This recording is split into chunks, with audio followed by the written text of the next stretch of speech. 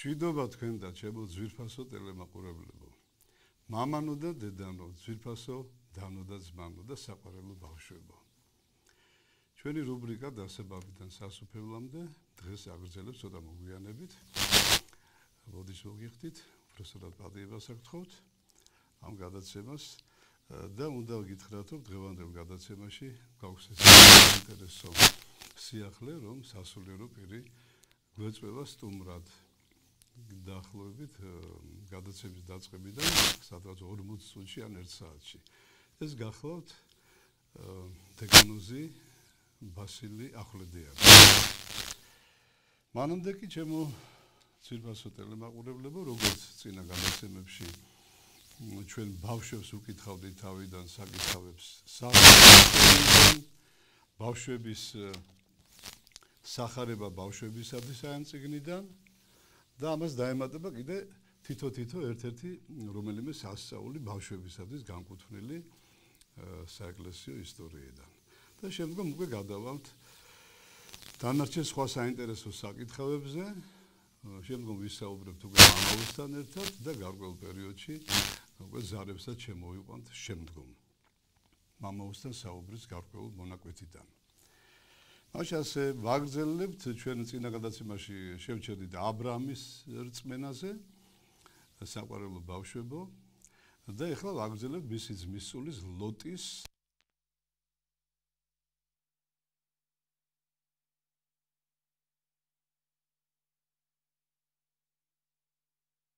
ადგილი ვერ გამოდგა სახეირო.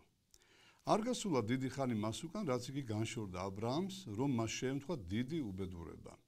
სოდომს და სხვა ახლო ქალაქებს ჯარით დაესხნენ უცხო მეფენი, დააზლიეს სოდომის ცხოვრებლებს, დაარბიეს და წაასხეს ტყვეებად. ტყვეებში ერთი ერია თვით ლოტის. შეიტყო თუ არა აბრაამმა ძმის სულის უბედურება, მაშინვე შეკრიბა თავისი 318 მსახური, მოიწვია საშველად ზოგიერთი მეზობელი, გამოუდგა გამარჯვებულებს, დაეწია და უცებ დაესხა თავს. შეეწია ღმერთი და აბრაამმა ზლია მტრებს. აბრაამმა დააყრევინა არა მარტო ტყვეები, რომელთა შორის ლოტიც იყო, არამედ მთელი დავლაც. როცა აბრაამი შინისაკენ დაბრუნდა გზაზე, მას გამოეგება მეფე ქანაანის ერთი ქალაქისა, სალემისა, სახელად მელქისედეკი. ამ მეფეს წამდა ჭეშმარიტი ღმერთი და ემსახურებოდა მას. მას გაგებული ჰქონდა აბრაამის სათნო ცხოვრება და ნიშნად პატივისცემისა მიაგება პური და ღვინო და აკურთხა იგი. თავის მხრივ აბრაამს მიართვა მას მეათე ნაწილი დავლისა. აბრაამმა დაუბრუნა სოდომის მეფეს ყველა ტყვე და მთელი მათი სარჩო. მეფემ დაუწყო თხოვნა აბრაამს, რომ მას მარტო ტყვეობიდან გამოხსნილი დაებრუნებინა და მათი სარჩო კი თავისთვის დაენარჩუნებინა. მაგრამ აბრაამმა ცივი უარი თქვა, კეთილი საქმისათვის ჯილდოს ანუ ფასის მიღება მას არ უნდოდა, რადგანაც უანგარო კაცი იყო. მან ამგვარად უპასუხა, განვიპყრობ ხელთა ჩემთა ღვთისა მიმართ მაღლისა და შემოგფიცავ, რომ ერთ ბეწვსაც არ ვინდომებ მათი ქონებიდან, რათა არა თქვან ჩემზე, რომ იგი სხვისი მონაგარით გამდიდრდაო. ამის შემდეგ ლოტი ისევ ქალაქ სოდომთან ცხოვრობდა. მაგრამ კინაღამ სრულიად არ დაიღუპა საშინელი უბედურებისგან, რომელიც ამ ქალაქს ეწვია. სოდომის და ახლო ქალაქების მცხოვრებლები მეტად ბოროტნი, ბიწიერნი და საშინლად გარყვნილნი იყვნენ. უფალი ხედავდა, რომ მათგან მოულოდნელი იყო სინანული და სწორ გზაზე მოქცევა. ხოლო ცოდვანი მათნი იყვნენ ისეთი მძიმენი, რომ მათი ქვეყანაზე დარჩენა საშიში იყო. სხვებიც მათ მაგალითს ამაძავდნენ და მთელი ქვეყანა გაირყვნებოდა. ამიტომ უფალმა გადაწყვიტა სამაგალითოდ დაესაჯა ისინი. თუ რა იყო ეს საშინელი სასჯელი გამოჩნდება შემდეგი 2 მოთხრობიდან. უფალი ესტუმრა აბრაამს. აბრაამი და მისი ცოლი სარა გახდნენ ღირსნი მეტად დიდი პატივისა.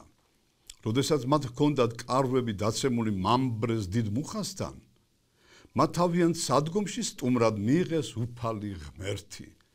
იგი გამოეცხადა მათ შემდეგი უბრალო სახით. შუადღე იყო და აბრამი იჯდა კარვის კარებთან. აიხედა მაღლა და მახლობლად დაინახა სამი მოგზაური. წამოდგა მაშინვე მიეგება მათ წინ დააუკრა თავი და თხოვნით მიმართა იმას, რომელიც უფროსსა ჰგავდა. უფალო, თუმე ღირსი ვარ შენი მოწყალებისა, ნუ ამიქცევ გზას. მიკადრეთ, მობრძანდით და აისვენეთ და ამ ხის ძირში და ცოტაოდენი დანაყრდით. მოგზაურები დათანხმდნენ და მივიდნენ ჩრდილ ქვეშ. აბრაამი გაეშურა კარავში და უთხრა სარას. ჩქარა მოზილე და გამოაცხე ხმიადები. მერე გაიქცა საქონლის ფარაში, თავისი ხელით ამოარჩია უკეთესი ხბო და უბრძანა, საჩქაროდ მოემზადებინათ. როცა ყველაფერი დამზადდა, აბრამმა მიართვა სტუმრებს პური, რძე, კარაქი და ხბოს ხორცი. თვითონაც თავს დაადგა, სთავაზობდა საჭმელს და ემსახურებოდა სტუმრებს. მაშინ ერთმა სტუმართაგანმა უთხრა აბრაამს, მერმის, სწორედ იმავე დროს გეწვევი და შენს ცოლს უკვე შვილი ეყოლება.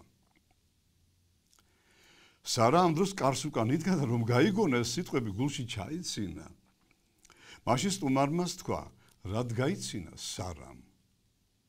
და რად გაიფიქრა გულში სიბერის დროს შვილი როგორ უნდა მეყოლოსო?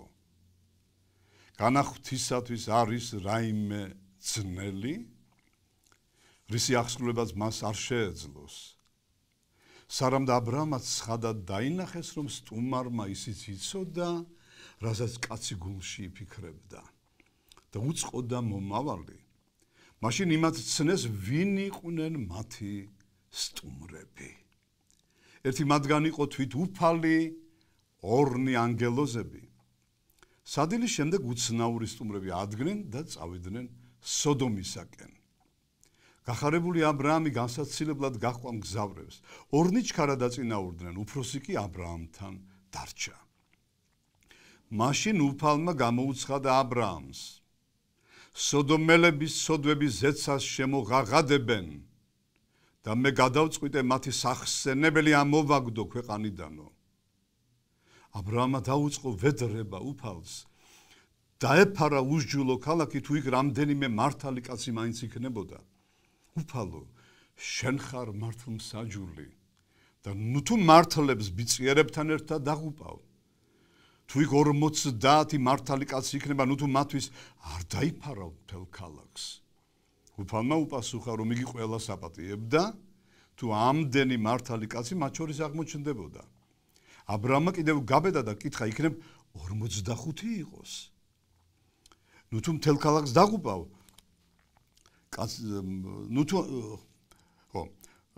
ნუ თუ მთელ ქალაქს დაღუპავ 5-ის გამო. უფალმა მიუგო, რომ არც მაშინ დასჯიდა ქალაქს.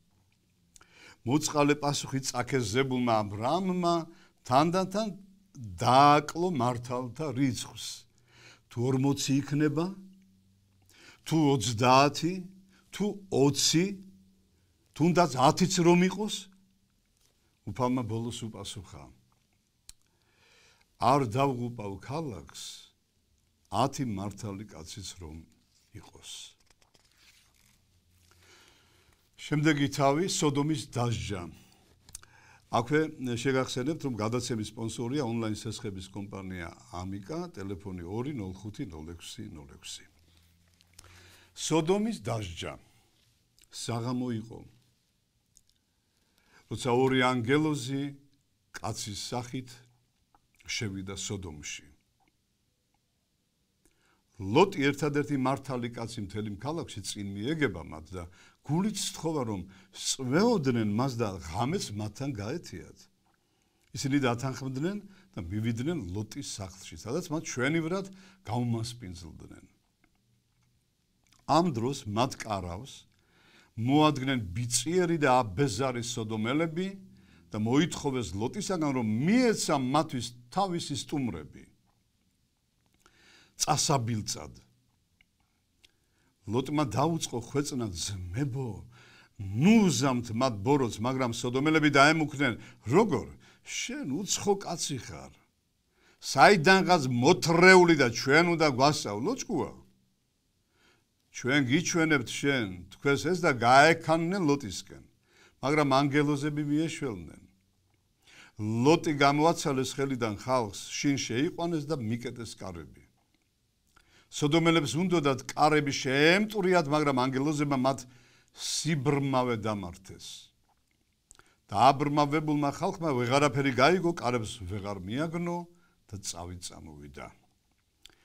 ამის შემდეგ ანგელოზებმა გამოუცხადდეს ლოტს, ჩვენ გამოგზავნილი ვართ ღვთისაგან, ამ უსჯულო და გარყვნილი ქალაქის აღმოსაფხრელად. თუ შენ აქ ნათესავები ყვანან, ჩქარა გაიყვანე ქალაქიდან. ლოტს სოდომში ჰყავდა დანიშნული სასიძონი თავისი ქალებისათვის. შეატყობინა მათ ეს ამბავი და სთხოვა, რომ დაეტოვებინათ ქალაქი და გაქცეულიყვნენ. მაგრამ მათ არ დაუჯერეს სასიმამროს და მასხარადაც კი აიგდეს. მეორე დილის სისხამზე, მზის ამოსვლამდის, ანგელოზებმა უბრძანეს ლოტს, რომ ცოლითა და ქალებით საჩქაროდ გაქცეულიყო ქალაქიდან. რადგანაც ლოტი იგვიანებდა, ამიტომ ანგელოზებმა წაავლეს ხელი, გამოიყვანეს იგი სახლეული თურთ სოდომიდან და უთხრეს, ჩქარა უშველე თავს, გასწი უკან უღარ მოიხედა და ნუ გაჩერდები იმ მინდორზე თორემ დაიღუპები. ლოტმა გაუგონა ანგელოზებს და გაიქცა თავისი სახლეული თურთ. ამოვიდა თუ არა მზე, აირა საშინელი სასჯელი მიაყენა უფალმა სოდომსა და მის ახლო ქალაქებს. ციდან წამოვიდა ცეცხლის წვიმა, მოედო ქალაქებს და მათ გარშემო არემარეს და მთლად გადაბუგა. შემდეგ გასკდა დედამიწა, ჩავარდა ძირს და მის ადგილას გაჩნდა საშინლად მტუტე და მწარე ზღვა. ამ ზღვას დაერქვა სახელად მკვდარი ზღვა. იმიტომ რომ თვითონ მაშიც და მის გარშემო ცოცხალი არსება ძნელი სანახავია. ლოტის ცოლმა არ აღასრულა ღვთისბრძანება წინააღმდეგ ანგელოზის დარიგებისა.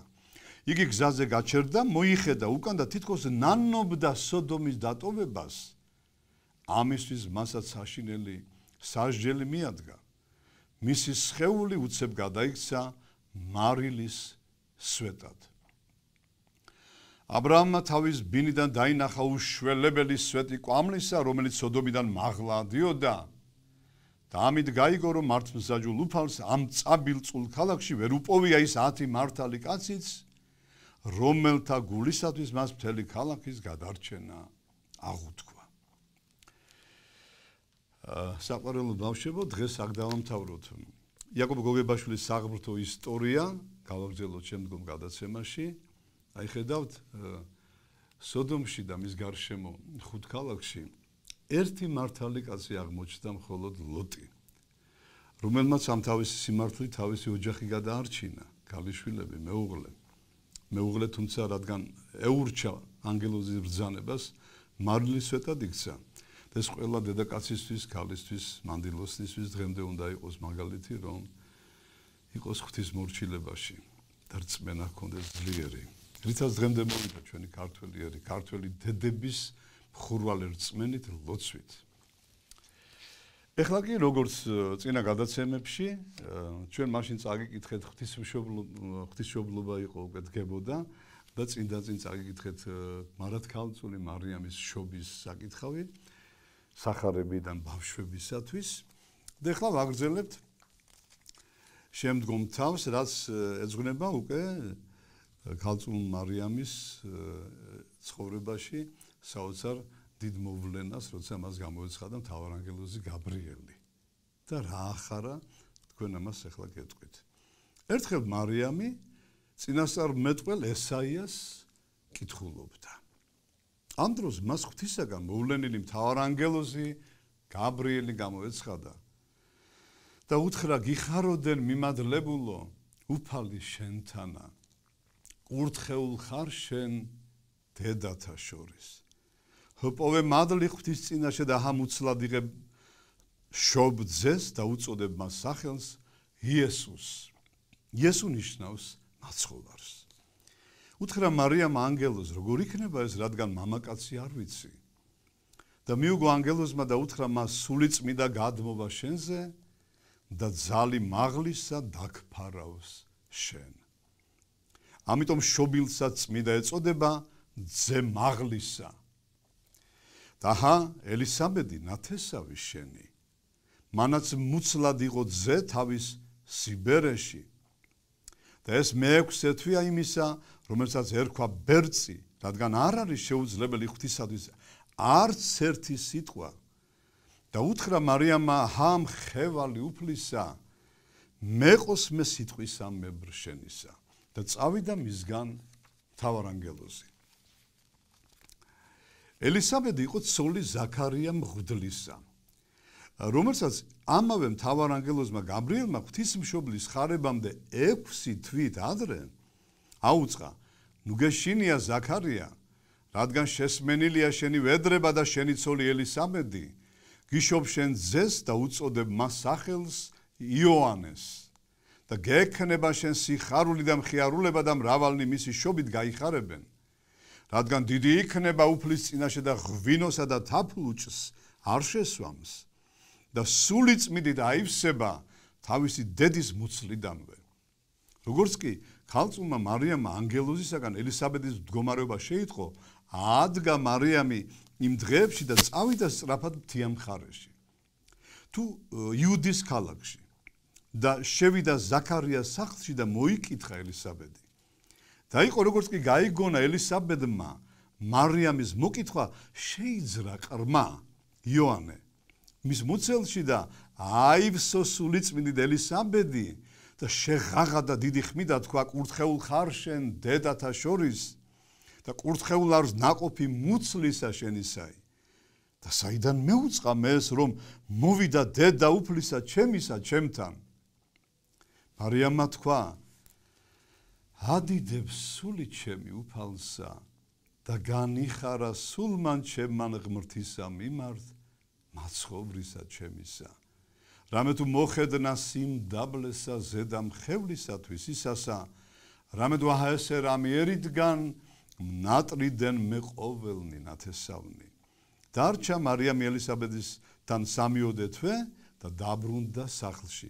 ელისაბედმა შვა ძე და მას უწოდა იოანე, ებრაულად ღვთის მადლი დაარქვეს. აი დღესაც ამაზე დავამთავროთ პატარა ბავშვებო, სახარება ბავშვებისათვის ისტორია და წაგიკითხავთ ქრისტიანული საბავშვო მოთხრობებიდან, წმინდა მამათა სასწauლებიდან, ნამდვილი ამბავით არა მოგონილი. თავიდან ერთ-ერთს, რომ ძალიან არ გადაგღალო ძილის წინ. მზრუნველი მღვდელმთავარი. ეს ისტორია ეხება წმინდა ნექტარიოს პენტაპოლელ ეპისკოპოსს, ხანერ ეგინელ, რადგან კუნძულ ეგინაზე საბერძნეთში მოღვაწეობდა, მე გახდით პირადად ამ კუნძულზე, მოვილოცეს მისი წმინდა უცნელი სხეული და საოცარი ტაძრები მის სახელზე აშენებული. ერთი პოლიციელი კუნძულ ეგინაზე მსახურობდა და წმინდა ნექტარიოს პირადად ისრობდა. მეუფე ყოველთვის თხოვდა ეკლესიაში ევლო, ახსარება ეთქვა და ზიარება მიეღო. ის კი წმინდანის რჩევას ყურად არ იღებდა. შემდეგ პოლიციელი სამუშაოდ მაკედონიაში გადაიყვანეს. 12 წლის შემდეგ იგი ეგინაზე დაბრუნდა. პორტში წმინდა ნექტარიოსი შეხვდა და ისევ ძველებურად მიმართა, ეკლესიაში იარე ნუ დაგავიწყდება, ეზიარე. როგორც ყოველთვის პოლიციელი დაპირდა და გზა გააგრძელა. პორტის კაფეში მეგობრებთან საუბრისას მან წმინდანთან შეხვედრა გაიხსენა. ისევ შევხვდი წინა მძღვარს. ხედავთ რამდენ ხანს ცოცხლობს. რომელ წინა მძღვარს? კითხეს მეგობრებმა. ამას ნექტარიოს მიუგო პოლიციელმა. ის ხომ 3 წლის წინ გარდაიცვალა. გაუცდნენ ისინი. რას ამბობ, ჩვენ ხო სულ ახლახან შევხვდით ერთმანეთს გზაში. ის დაბეჯითებით მიმეორებდა ეკლესიაში იერეო. მეგობრები შეძრწუნდნენ. პოლიციელი კი წამოდგა და მაშინვე მონასტრისკენ გაემართა, რათა წმინდა ნექტარიოსის წმინდა ნაწილებისათვის თაყვანი ეცა. აი ამ ერთ სასწაულზე დავამთავროთ პატარა ბავშვებთან დღეს ჩვენ საუბარი. გადავიდეთ მოზრდილებთან, ჩვენ საყვარელ მორწმუნეებთან თუ ქრისტეს მეძიებლებთან და ჩვენზეც არის ნათქვამი უფლისგან, რომ სანამ ჩვილები არ გახდებით, აი ამათი მსგავსი, როგორც ბავშვები არიან, ისე ვერ შეხვალთ სასუფეველში. ანუ ჩვილებივით დაბალნი, მშვიდნი, მიმდობნი, წყნარნი, მორჩილნი და რაც კეთილი თვისება ბავშვებს პატარებს გააჩნიათ. იმ თვისებებზეა ხაზი გასმული. ეხლა ჩემო ძვირფასო მეგობრებო, სანამ მამა ბასილი შემოგვიერთდება ჩვენ, რადგან აი საბერძნეთის ბერძენ ერთ-ერთ წმინდანზე ნექტარიოსზე ქონდა საუბარი ამ სასწაულში, მოდი კიდევ გადავიდეთ მეორე ბერძენ წმინდანზე, თანამედროვეობის ერთ-ერთ უდიდეს წმინდანზე, ღირსმამა პაისი ახალ აღმსარებელზე, ათონელზე, რომელსაც მე თქვენ წინა გადაცემაში მოგიყევით, რომ პირადადაც ვიცნობდი, მქონდა ამის ბედნიერება 1992 წელს, როდესაც მე პირველად ჩავედი ათონის წმინდა მთაზე, საქართველოს აფხაზეთის ომის პერიოდში. აი სწორედ დღევანდელ დღეს მე წაგიკითხავთ მესამე მსოფლიო ომის დაწყების შესახებ და მის წინა პერიოდის შესახებ რა ხდება და როგორ მოხდება ქადაგებას ღირსი მამა პაისი ათონელისა და ვფიქრობ დღევანდელ ამ გაჭირვებულ წუთის სოფელში არ იქნება ურიგო, რომ ჩვენ წმინდანის ეს წინასწარმეტყველება ვიცოდეთ. აბა დაკვირვებით მოვისმინოთ რას გვეუბნება მამა პაისი, ღირსი მამა. არმაგედონი, ომი რომელიც მალე დაიწყება. მამა პაისის თითქმის ყველა ბერძენი სამხედროები, საერონი, ბერები, მღვდლები და ეპისკოპოსები წმინდანად მიიჩნევდნენ. ანუ სიცოცხლეშივე. თვით მსოფლიო პატრიარქიც კი. შემდგომ უკვე წმინდანად მართლაც შეირაცხა ეკლესიისგან. და ვაგრძელებთ საკითხავს, მამა პაისი ხანდახან საუბრობდა იმაზე, რაც ხდება ეგეოსის ზღვაში. აგრეთვე იმაზეც, რასაც ჩვენ ვიხილავთ უახლოეს მომავალში. იგი ძალიან განიცდიდა საკუთარი სამშობლოს მდგომარეობას. წმინდა არსენ კაპადოკიელმა მრავალი ბავშვისაგან გამოარჩია ერთ-ერთი მონათლა და დაარქვა თავისი სახელი და წინასწარმეტყველურად თქვა, მე მინდა ჩემს შემდგომ ეს მონაზონი დავტოვო. აი სწორედ პაისის ეხებოდა ეს, პატარა პაისის. მანამ სანამ მამა პაისმა იპოვა კითხვებზე პასუხი, უამრავი დღეღამე 8 წლში გაატარა. სული წმინდის მადლით აღსებული, სამშობლო სიყვარულით აღზრული, იგი უშურველად პასუხობდა ადამიანებს, რომლებიც იზიარებდნენ მის დიდ გულწრფელ და ღრმა სიყვარულს სამშობლოსა და მართლმადიდებლობის მიმართ.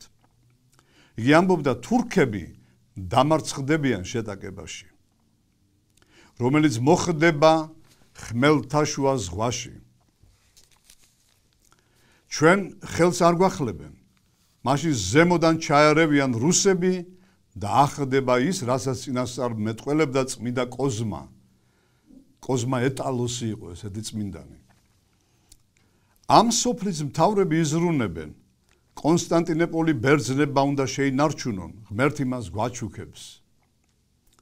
იგი დაგვეხმარება ჩვენ რამე თუ ვართ მართლმადიდებელნი, თურქეთს კი თავისი მოკავშირეები დაამხობენ. სამწუხაროა, რომ მე მაშინ აღარ ვიქნები, როცა ბერძნული არმია კონსტანტინოპოლს მიადგება. 1992 წელს მან უთხრა ავიაციის ერთ ოფიცერს. წმინდა კოზმა რომ ახსენებს 6 მილს, ნიშნავს საზღვაო სანაპიროს 6 მილს. ეს ის თემაა, რომლის გამოც გვაქვს უთანხმოება თურქებთან. და რაც გახდება კიდეც საბოლოოდ მიზეზი ჩვენი შეტაკებისა. თუმცა ისინი ვერ შეძლებენ ელადაში შემოჭრას. ისინი მხოლოდ ამ 6 მილზე მოგვიახლოვდებიან, რის შემდეგაც მათ ჩრდილოეთიდან დიდი უბედურება ეწევათ. როგორც ამბობს წმინდა წერილი და მათი გეგმები საბოლოოდ ამით დაიმსხვრება. როცა თურქული ფლოტი გაილაშქრებს საბერძნეთის წინააღმდეგ და მიაღწევს ამ 6 მილს, ბოლომდე განადგურდება. ეს ღვთის განგება და 6 მილიანი ზღვარი გახდება დასასრულის დასაწყისი. ეს იქნება დასაბამი მოვლენებისა, რომლებიც მალე კონსტანტინოპოლის დაბრუნებით დაგვირგვინდება. ეს მოხდება რუსეთ-თურქეთის ომის შემდეგ. თავიდან თურქებს ეგონებათ, რომ ომში გაიმარჯვებენ, მაგრამ ეს მათი დაღუპვა იქნება. რუსები საბოლოო ჯამში მოიგებენ და აიღებენ კონსტანტინოპოლს. მაშინ დავიბრუნებთ მას, რადგან რუსები იძულებული გახდებიან. თურქეთი გაიყოფა სამ ნაწილად. დრომ უკვე დაიწყო უკუთვლა. ჩვენ დავიბრუნებთ ჩვენს მიწებს, სხვები თავისას, თურქები თავისას და ქურთებით საკუთარს. ქურთების პრობლემის მოგვარების თითქმის არაფერი უკლია. ქურთების პრობლემის მოგვარებას თითქმის აღარაფერი უკლია. ეს ახლა არ მოხდება, მაგრამ ძალიან მალე აღესრულება. როდესაც თურქეთის იმჟამინდელი ხელისუფლების მმართველობა დასრულდება, მოვა პოლიტიკოსთა ახალი პლეიადა და მართვის სადავეებს თავის ხელში აიღებს. სწორედ მაშინ დაიშლება თურქეთი. ძალიან მალე ლოცვები, რომლებიც მიწის ქვეშიდან ისმოდა მიწის ზევით გაჟღერდება და აქ დანთებული სანთლები იქ დაინთება. ამ სიტყვებში ბერი გულისხმობდა თურქეთში მცხოვრებ ფარულ ქრისტიან ბერძნებს. ღვთის რწმენა და იმედი ყოველთვის იარსებებს და გაგვახარებს. ეს ყველაფერი აღესრულება უახლოეს წლებში. ჟამი დადგა, ღმერთი დაგვეხმარება. კონსტანტინოპოლის ბერძნებისათვის დაბრუნება ამას სოფლის ძლიერთა ინტერესებშია. თურქები გამოიწვევენ საბერძნეთს. ეს იქნება პროვოკაცია ჩვენი საზღვაო საზღვრების მიმართ. იქიდან გამომდინარე, რომ ეს პროვოკაციები გაგრძელდება გარკვეული დროის განმავლობაში, ჩვენ თვეების მანძილზე შიმშილი მოგვიწევს. მხოლოდ მაშინ დავაფასებთ ჩვენს პურს, რომელსაც მოფერებით პურუკათი მოვიხსენიებთ. როცა ტელევიზიით გაიგებთ ამბავს ზღვის სანაპირო ზოლის გადიდების შესახებ, მაშინ გაიგებთ, რომ ომი ახლოვდება, რასაც ექნება გაგრძელება. თურქების პროვოკაციის შემდეგ რუსები ჩამოვლენ სრუტეებში, ბოსფორსა და დარდანელში, მაგრამ არა იმისთვის, რომ ჩვენ დაგვეხმარონ. მათ საკუთარი ინტერესები ექნებათ, მაგრამ თავის და უნებურად დაგვეხმარებიან ჩვენ. თურქები დაიცავენ სრუტეებს, რადგან მათ აქვს სტრატეგიული მნიშვნელობა და მიადგებიან მათ ჯარით. ამის პარალელურად კი დაპყრობილ ტერიტორიებს არ მოაცილებენ სამხედრო ძალას. მაშინ ევროკავშირის სხვა სახელმწიფოები, ინგლისი, საფრანგეთი, იტალია და კიდევ 6-7 სახელმწიფო დაინახავს, რომ რუსეთი იკავებს ტერიტორიის ნაწილს. და იტყვიან, ჩვენც ხომ არ დავიძრათ იქი და ხელთ ვიგდოთ მიწის გარკვეული ნაწილი. ყველას მოუნდება ლომის წილის ხელში ჩაგდება. საბერძნეთის ხელისუფლება გადაწყვეტს, რომ არ გაგზავნოს იქ ჯარები. ბერძნები გააგრძელებენ საკუთარი საზღვრების დაცვას, ეს არის ღვთის კურთხევა. რომ ჩვენი ჯარი არ მიიღებს მონაწილეობას ამ ომში, რამედ ყველა ვინც ჩაერთვება მასში დაიღუპება. თურქები მიიღებენ დარტყმას ჩრდილოეთიდან. ეს იქნება უდიდესი კატასტროფა. მაგრამ ბერძნული სისხლი არ დაიღრება. რაც შეეხება კონსტანტინოპოლს, მისი მმართველობა იქნება რუსების, თურქების და ევროპელების ხელში. ეს ჭექა ქუხილი მიაღწევს ისრაელამდე და მაშინ ებრაელები მიხვდებიან საკუთარ შეცდომას. რუსები გამოიცნობენ თურქების ჩანაფიქრს და თურქეთი როგორც სახელმწიფო საერთოდ გაქრება რუქიდან. რადგან თურქეთის 1/3 გახდება ქრისტიანი, 1/3 დაიღუპება, ხოლო 1/3 გადასახლდება მესოპოტამიაში. როცა გაიგებთ, რომ ევფრატის სათავეები თურქებმა გადაკეტეს კაშხლით, სარწყავად გამოყენების მიზნით, მაშინ იცოდეთ, რომ ჩვენ უკვე შესული ვართ იმ უდიდესი ომის ამზადისში, ახლო აღმოსავლეთი ომების არენად იქცევა. ამ ომში რუსებიც მიიღებენ მონაწილეობას, უამრავი სისხლი დაიღრება. ასევე ჩინელები გადალახავენ ეფრატს 200 მილიონიანი არმიით და მიადგებიან თავად იერუსალიმს. რუსეთი ომს გააგრძელებს თურქეთის დაღუპვის შემდეგაც. ბრძოლით მივა სპარსეთის ყურემდე და ჯარს მიაყენებს თავად იერუსალიმს. ამ ჟამის მოახლოების ერთ-ერთი მთავარი ნიშანი იქნება ომარის მეჩეთის დანგრევა, რაც მოასწავებს სოლომონის ტაძრის აღდგენის სამუშაოების დასაწყისს, რომელიც სწორედ მეჩეთის ადგილას აშენდება. მაშინ დასავლეთის ქვეყნები მოსთხოვენ რუსეთს 6 თვის განმავლობაში ახლო აღმოსავლეთიდან ჯარის გაყვანას. თუმცა რუსეთი არ დაემორჩილება და არ გაიყვანს ჯარს. ამიტომ დასავლეთის ქვეყნები დაიწყებენ სამზადისს, რომ თავს დაესხან რუსეთს. დაიწყება მსოფლიო ომი, რომელიც რუსებში დაანაკარგს გამოიწვევს. ჩვენს თვალწინ გაჩაღდება ხოცვა ჟლეტა. ქალაქები კი სასაკლაოებად იქცევა. ჩვენ ბერძნები არ მივიღებთ მონაწილეობას ამ გლობალურ ომში. ჩვენი მხრიდან კონსტანტინოპოლის მართვას განახორციელებენ როგორც პოლიტიკოსები, ასევე სამხედროები. ბერმაპაისმა ეს იწინასწარმეტყველა 1991 წელს. აი მომდევნო წელს კი მეცოდილმა გავიცანი ეს ამხელა დიდი ბერი და წინასწარმეტყველი. ბერმა ერთ სტუდენტს უწინასწარმეტყველა, რომ იგი როგორც ინჟინერი მიიღებდა მონაწილეობას კონსტანტინოპოლის აღდგენით სამუშაოებში, რომლებიც ხელახლა დაიწყება. მე არ მინდა სხვა არაფერი გარდა იმისა, რომ ღმერთმა გამიხანგრძლოს მცირე დროის სიცოცხლე, რათა ვნახო ჩემი სამშობლო აღმდგარი და გამრავლებული. ჩვენი სოფლები და წმინდა მიწები იქნება გათავისუფლებული. კონსტანტინოპოლი იქნება გათავისუფლებული და სამუდამოდ გახდება ჩვენი. აია სოფიაში კვლავ აღდგება წირვა ლოცვა. ცეცხლი, რომელიც გაჩნდება ბალკანეთში, ალდება ბალკანეთის მართლმადიდებელი ხალხები შეეჯახებიან ნატოს ჯარებს. თურქეთის ტერიტორიაზე, რომელიც რუქიდან გაქრება, ამ ტერიტორიაზეო შეეჯახებიანო. კვიპროს შეხვდება განსაცდელი, მაგრამ ეს იქნება დროებითი, ჩვენი ფესვებიდან კვლავ აღორძინდება ბიზანტია. მსოფლიოს ყოველთვის მართავს სიტყვა ღვთისა.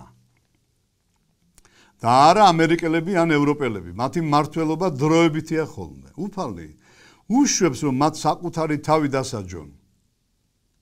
ისეთი მოვლენები მოხდება, რომლებიც შეძრავს მსოფლიო ხალხებს. ეს ჯერ არ იქნება მეორედ მოსვლა, არამედ ღვთის განგების ჩარევა. ადამიანები მიუბრუნდებიან რწმენას და ითხოვენ, რომ მათ ქრისტეს შესახებ უამბონ. ხელს ჩაკიდებენ ვინმეს თავის გვერდი დასვამენ და სთხოვენ ქრისტეს შესახებ მიამბეო.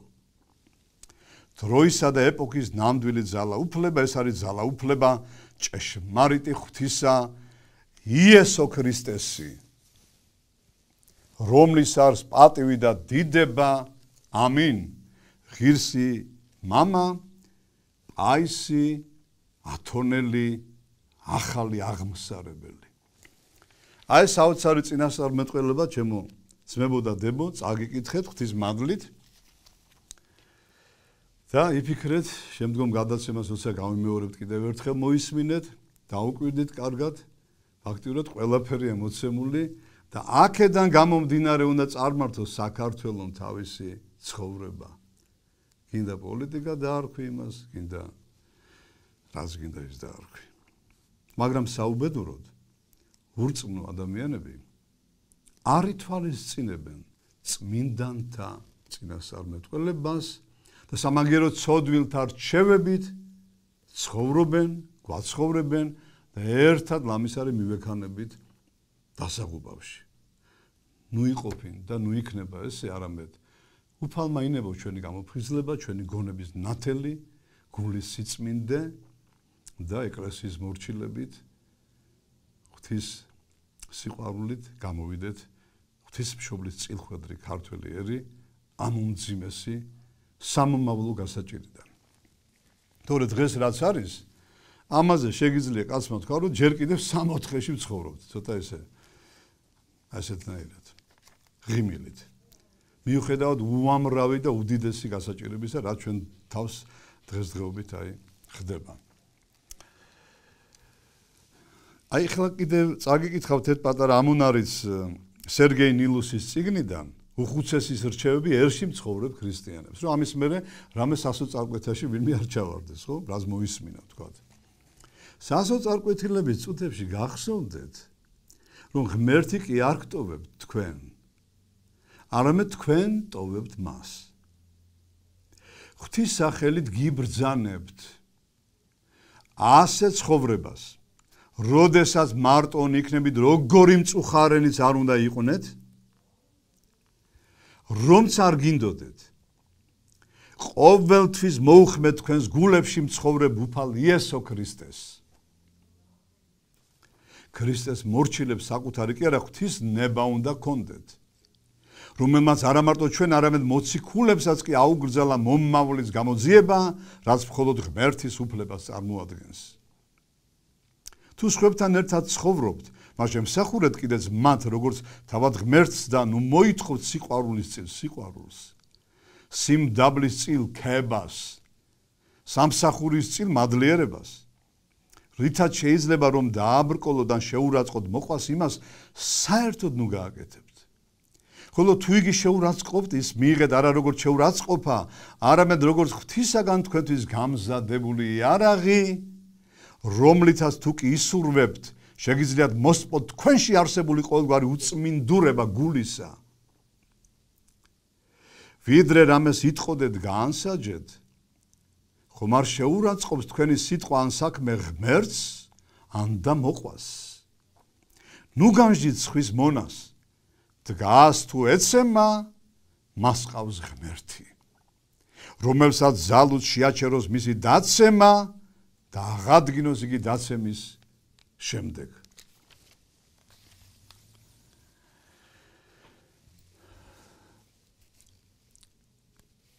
როგორც კი მამა ბასილი გვამცნობს, რომ მოვიდა სტუდიაში, მე ალბათ კიდე შევაჩერებ საკითხავებს. მანამდე კი მინდა წაგიკითხოთ ჩვენი ერთ-ერთი უდიდესი მეუფის, უფლის დიდად მოყვარულის და მოყვასის და ჩვენი სამშობლოს დიდად მოყვარულის მეუფე იობის, მიტროპოლიტ იობის ერთ-ერთი ქადაგება, რომელიც ძალიან ბევრ რამეს შეიცავს თქვენთვის საინტერესოს დღევანდელი დუხჭირი ცხოვრებიდან და ძალიან ბევრი საინტერესო კურთხევა დარიგებები არის აი ამ და დაუკვირდით როგორც წმინდანები ზეციდან და მიწიდან კი ეკლესიის ერთგული მსახურნი როგორი ერთნაირი მადლით და სიბრძნით საუბრობენ ხოლმე და როგორი საერთო აქვს მათ საუბარს. სახელითა მამისათა და ძისათა და წმინდისა სულისათა ამინ. ჩვენთან არის ღმერთი. მოგილოცავთ დღევანდელ დღეს წმინდა დიდმოწამე მარინეს ხსენებას. ნუ იმ დღეს დიდმოწამე მარინეს ხსენება იყო, რომელიც ხატებზე გამოსახულია, რომ აი ჩავლებული აქვს ქეჩოში ეშმაკისთვის ხელი და დამორჩილებული ყავს, გახსოვთ ალბათ. აგრძელეს მეუფე მიტროპოლიტი იობი. საოცარია წმინდანთაგან განიდიდება უფალი, განსაკუთრებით კი ისეთი მოწამების მიერ, ჭეშმარიტებამ გაანთავისუფლა ისინი მიწიერის აზრუნავისაგან და შეიქმნენ ღვთივ გვირგვინოსნებად. ადამიანი როცა შეუდგება ქრისტეს, ამ ქვეყნად თავის ცხოვრებით უნდა ემსახუროს ეკლესიას. მოყვას. სწორედ ასეთია წმინდა დიდმოწამე მარინე, რომლის სარწმუნოებრივმა სიმტკიცემ მრავალი ადამიანის სული გადაარჩინა. სავსებით მცირე ასაკში მან ქრისტესთვის დიდი ტანჯვა დაითმინა. ჩვენ ძალიან ცუდ დროში გვიწევს ცხოვრება. უფალი ბრძანებს, ვინც ჩემთან არ არის, ის მტერ ჩემდა არს. ადამიანი, რომელიც თუნდაც მოჩვენებით სიკეთეს აკეთებდეს, მაგრამ არ არის ქრისტესთან, მაინც არის ქრისტეს მტერი. საერთოდ მსოფლიო დაყოფილი არის ორ ნაწილად. ცოცხალი სარწმუნოების მქონე ერებად და ქვეყნებად და მკვდარ ერებად და ქვეყნებად, რადგან ისინი ჭეშმარიტი სარწმუნოებით არ განადიდებენ უფალს. ამიტომაც სულიერად არიან მკვდარნი. ნამდვილი სიკვდილი კი ის არ არის, როცა სული და ხორცი ეყრება, ერთმანეთს, არამედ ის, როცა ადამიანის სული სცილდება ღმერთს, ისევ სახარებას მოიშველიებ. ერთი ყმაწვილი უფალს ეუბნება, რომ გამიშვი მამა დავმარხო. უფალმა კი უპასუხა, აცადე მკვდრებმა დაფლანო საკუთარი მკვდარი. უფალი მოციქულებს ეუბნება, რომ თქვენ ხართ მარილნი სოფლისანი. დღევანდელ დღეს კი თქვენ, ანუ მორწმუნე ერი ხართ, ქრისტეს ერი, მარილნი სოფლისანი. ჩვენ ცხოვრობთ ისეთ დროში, რომელზეც ნათქვამი აქვთ წმიდა მამებს, რომ რჩეულნიც კი შეცდებიანო. ცდილობენ, რომ ადამიანის აზროვნება მოწყვიტონ ჭეშმარიტებას მეცნიერულ-ტექნიკური პროგრესის მიღწევების საშუალებით. ამისთვის იყენებენ ტელევიზიას, ინტერნეტს, კომუნიკაციებს, ისინი გამოსცემენ თავისებურ სიგნალს, რომელიც ადამიანის ცნობიერებაზე მოქმედებს და ხდის მას განურჩეველს ყველაფრის მიმართ. საშინელებაა ეგრეთ წოდებული ინტელექტუალური რევოლუცია, რომლის გამოხატულებაცაა ის, რომ პირველი კლასიდანვე შემოიტანეს კომპიუტერული სწავლება, ბავშვებს თანდათან დაეკარგებათ კეთილისა და ბოროტის გარჩევის უნარი. თუ მართლმადიდებლური საზომით გაუნჯით სოფლიოში მიმდინარე მოვლენებს, დავინახავთ, რომ მთელი კაცობრიობა აღმდგარია მართლმადიდებლობის წინააღმდეგ. დამოკვირდეთ, რა ხდება საბერძნეთში. საქართველოში, რუსეთში, მოლდავეთში და სხვა მართლმადიდებლურ ქვეყნებში. ეს შავბნელი ძალების შემოტევაა. გლობალიზაციის გამოხატულება ევროკავშირი, რომელიც ერების ხელოვნური გაერთიანება და მყიფე და არამყარია. პოლონელს, ფრანგს, გერმანელს ყველა საკუთარი თვითმყოფადობა და თვისებები აქვს და ამათი გაერთიანება დროებითი მოვლენაა. ამ საერთო სურათში ვერაფრით ეკერება მართლმადიდებლური საბერძნეთი. გავიხსენოთ ისიც თუ რა ხდება სერბეთში. სანამ პატრიარქი პავლე ბრძანდებოდა, ერთიანი იყო სინოდი, დღეს კი განხეთქილებაა. ამისი მიზეზი კი არის ის, რომ სინოდის ერთი ნაწილი მომხრია სერბეთის ევროკავშირში შესვლის, მეორე კი წინააღმდეგია. ანუ განხეთქილების მიზეზი გახდა კეთილდღეობისაკენ ლტოლვა.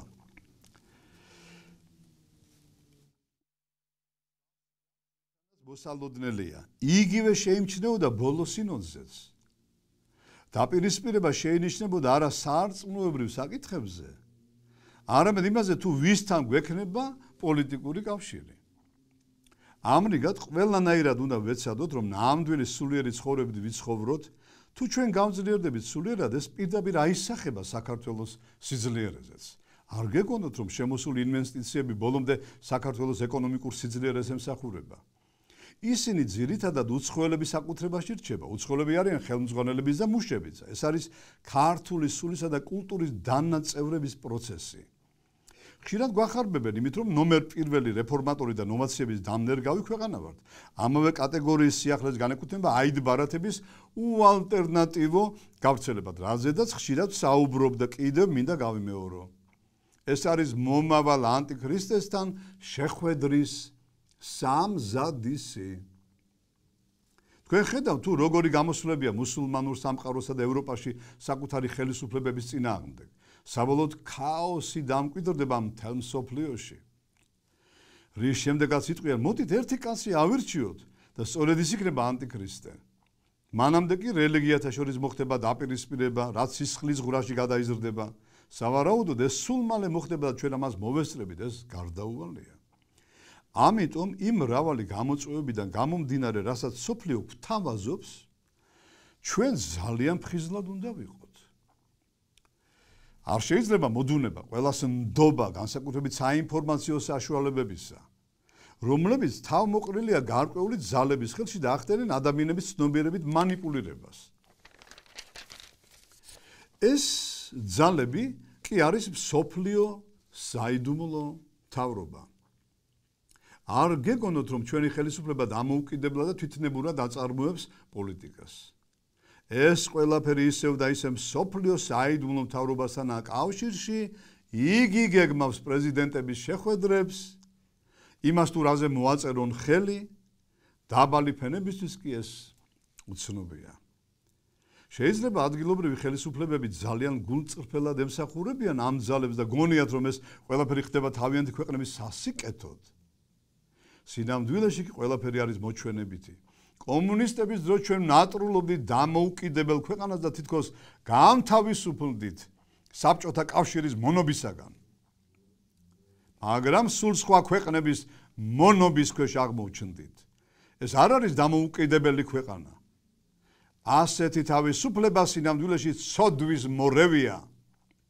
დემოკრატიული გაგებით თავისუფალი ქვეყანა ეს არის ნებისმიერი ცოდვისთვის ხელშეწყობა. ამის საპირისპიროდ კი უფალი გვასწავლის სანით ჭეშმარიტება და ჭეშმარიტება მან განგან თავისუფლოს თქვენ.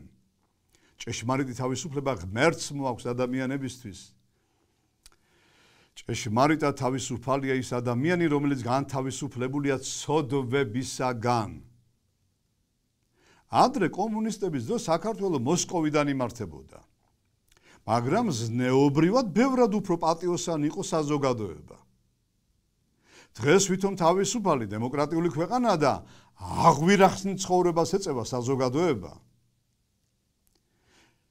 ბოლო ჟამის ერთ-ერთი ძირითადი ნიშანია ვერცხლის მოყარეობა.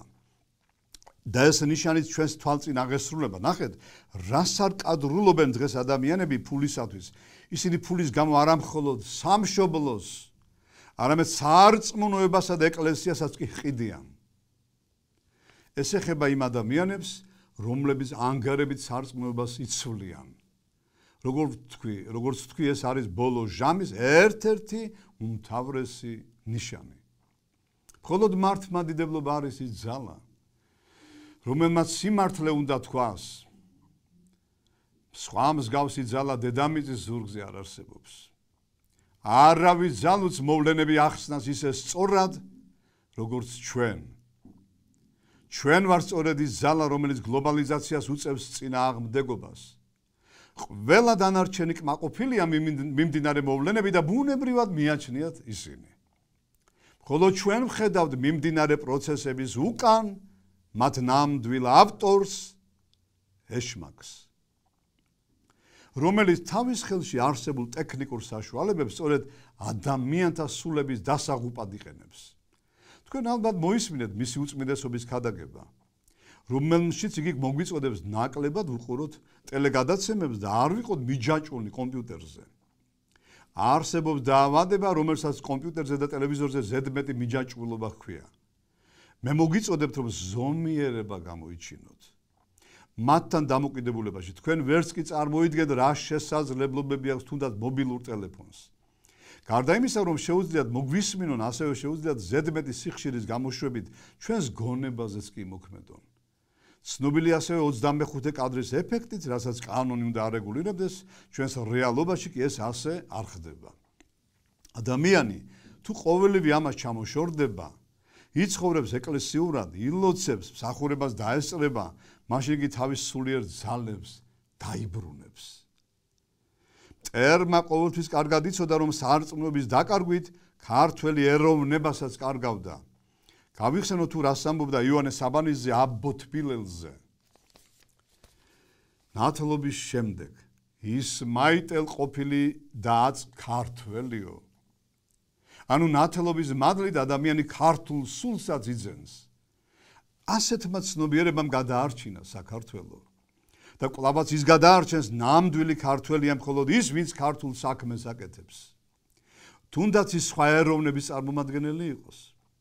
რაც შეეხება აიდი ბარათებს, გახსოვდეთ, რომ ჩვენ გავუძელით კომუნისტურ და მრავალ სხვა განსაცდელს და გარწმუნებთ, რომ ამასაც გავუძლებთ.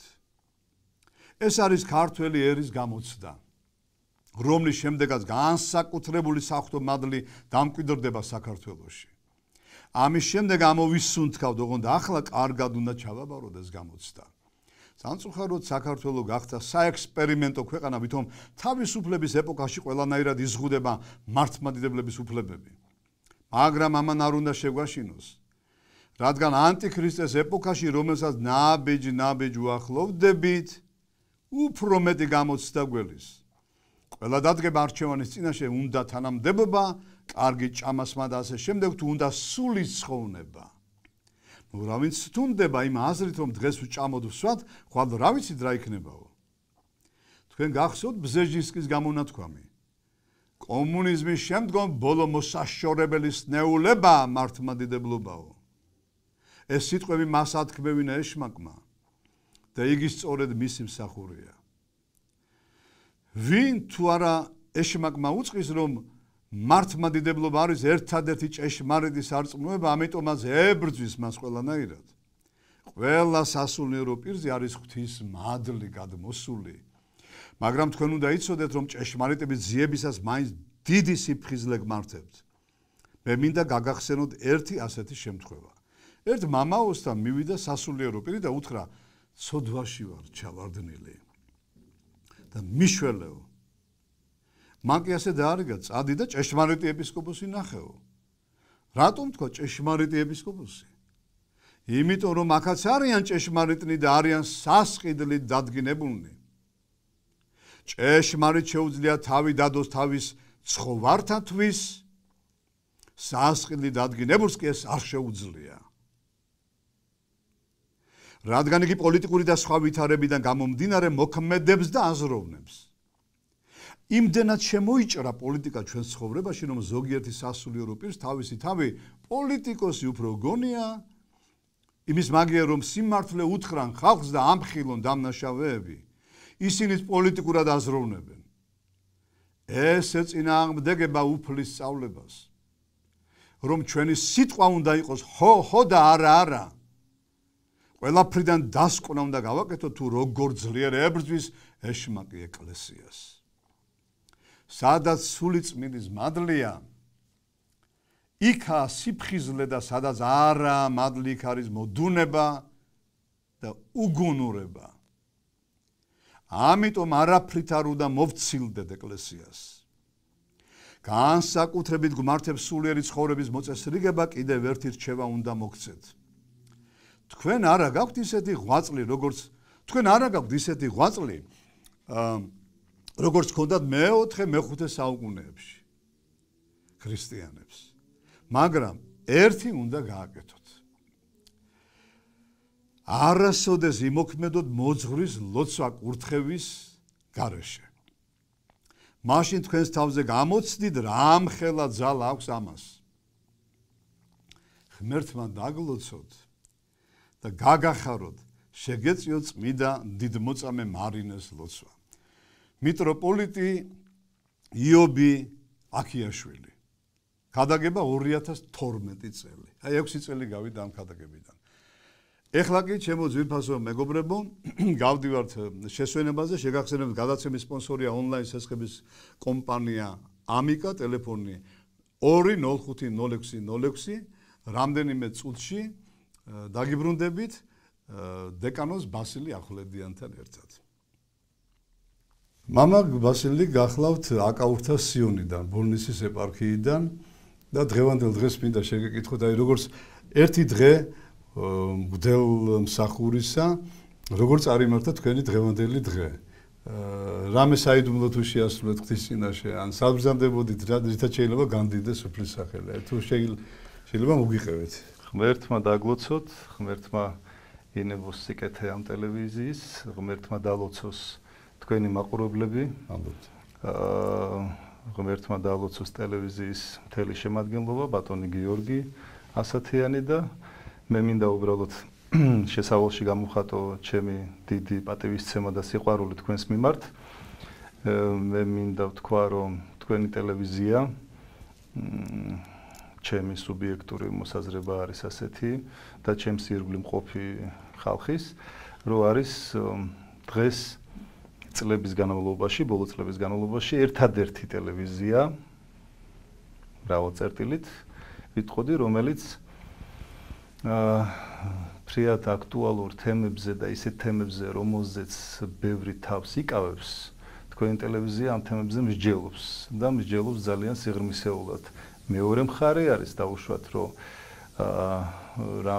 როგორ ხარისხს ვაღწევთ ამ მსჯელობის, ახლა ჩვენ ეკლესია რო ჩამოყალიბებულიყო ისეთი, როგორიც დღეს არის, 7 მსოფლიო კრება დაჭირდა და პლუს დაჭირდა კიდევ ცალკეული მამების სწავლება, თუნდაც ისეთი თემა, როგორიც არის წირვა და წირვის ესე იგი მსვლელობა, ეს კონკრეტული ესე იგი რიტუალი რჯულის კანონით გაწერილი არ არის. ეს არის წმინდა მამების გადმოცემებით დაწერილი, რომელზეც ბასილი დიდი ამბობს, რომ ბევრი არის ისეთი საკითხები, რომელიც რჯულში არ არის გაწერილი, მაგრამ ჩვენ დროთა განმავლობაში წმინდა მამების გადმოცემით ვისწავლეთ და დავხვეწეთ და არანაკლები მადლის მომტანი არის. შესაბამისად, თუ ეკლესიას დაჭირდა ამ ხელადრო ჩამოყალიბების, რა თქმა უნდა, თქვენს ტელევიზიაცას კიდევ ბევრი აქვს გასაკეთებელი მომავალში.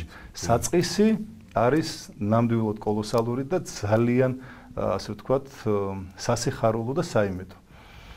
და ერთსაც ხაზს გაუსვამდი, მე მინდა ჩემი მხარდაჭერა და თანადგომა განგიცხადოთ ყველანაირად, ჩემს ირგვლივ მყოფი ადამიანებიც იგივეს ამბობენ, მიუხედავად იმ პოლარიზებული მსმენელისა, ნაწილი რომელსაც ესმის ღვთის სიტყვა და ნაწილი რომელსაც არ ესმის ღვთის სიტყვა, მიუხედავად ამისა, მე მინდა ვთქვა, რომ ეს ხალხი, რომლებსაც ესმის თქვენი და რომლებიც მოწყურებული არიან ღვთის სიტყვა მოისმინონ სწორედ იმ კონტექსტში და იმ სახით, როგორცაც თქვენ აწოდებთ, გაცილებით მეტი არის, გაცილებით შეიძლება 80-90%, ვიდრე ის ნაწილი, რომელიც რაღაცას ცდილობს, ასე ვთქვათ, როგორც ქრისტეს ეწინააღმდეგებოდნენ თავის დროზე, რაღაცებს ცდილობენ, რომ რაღაცა შეგეწინააღმდეგონ.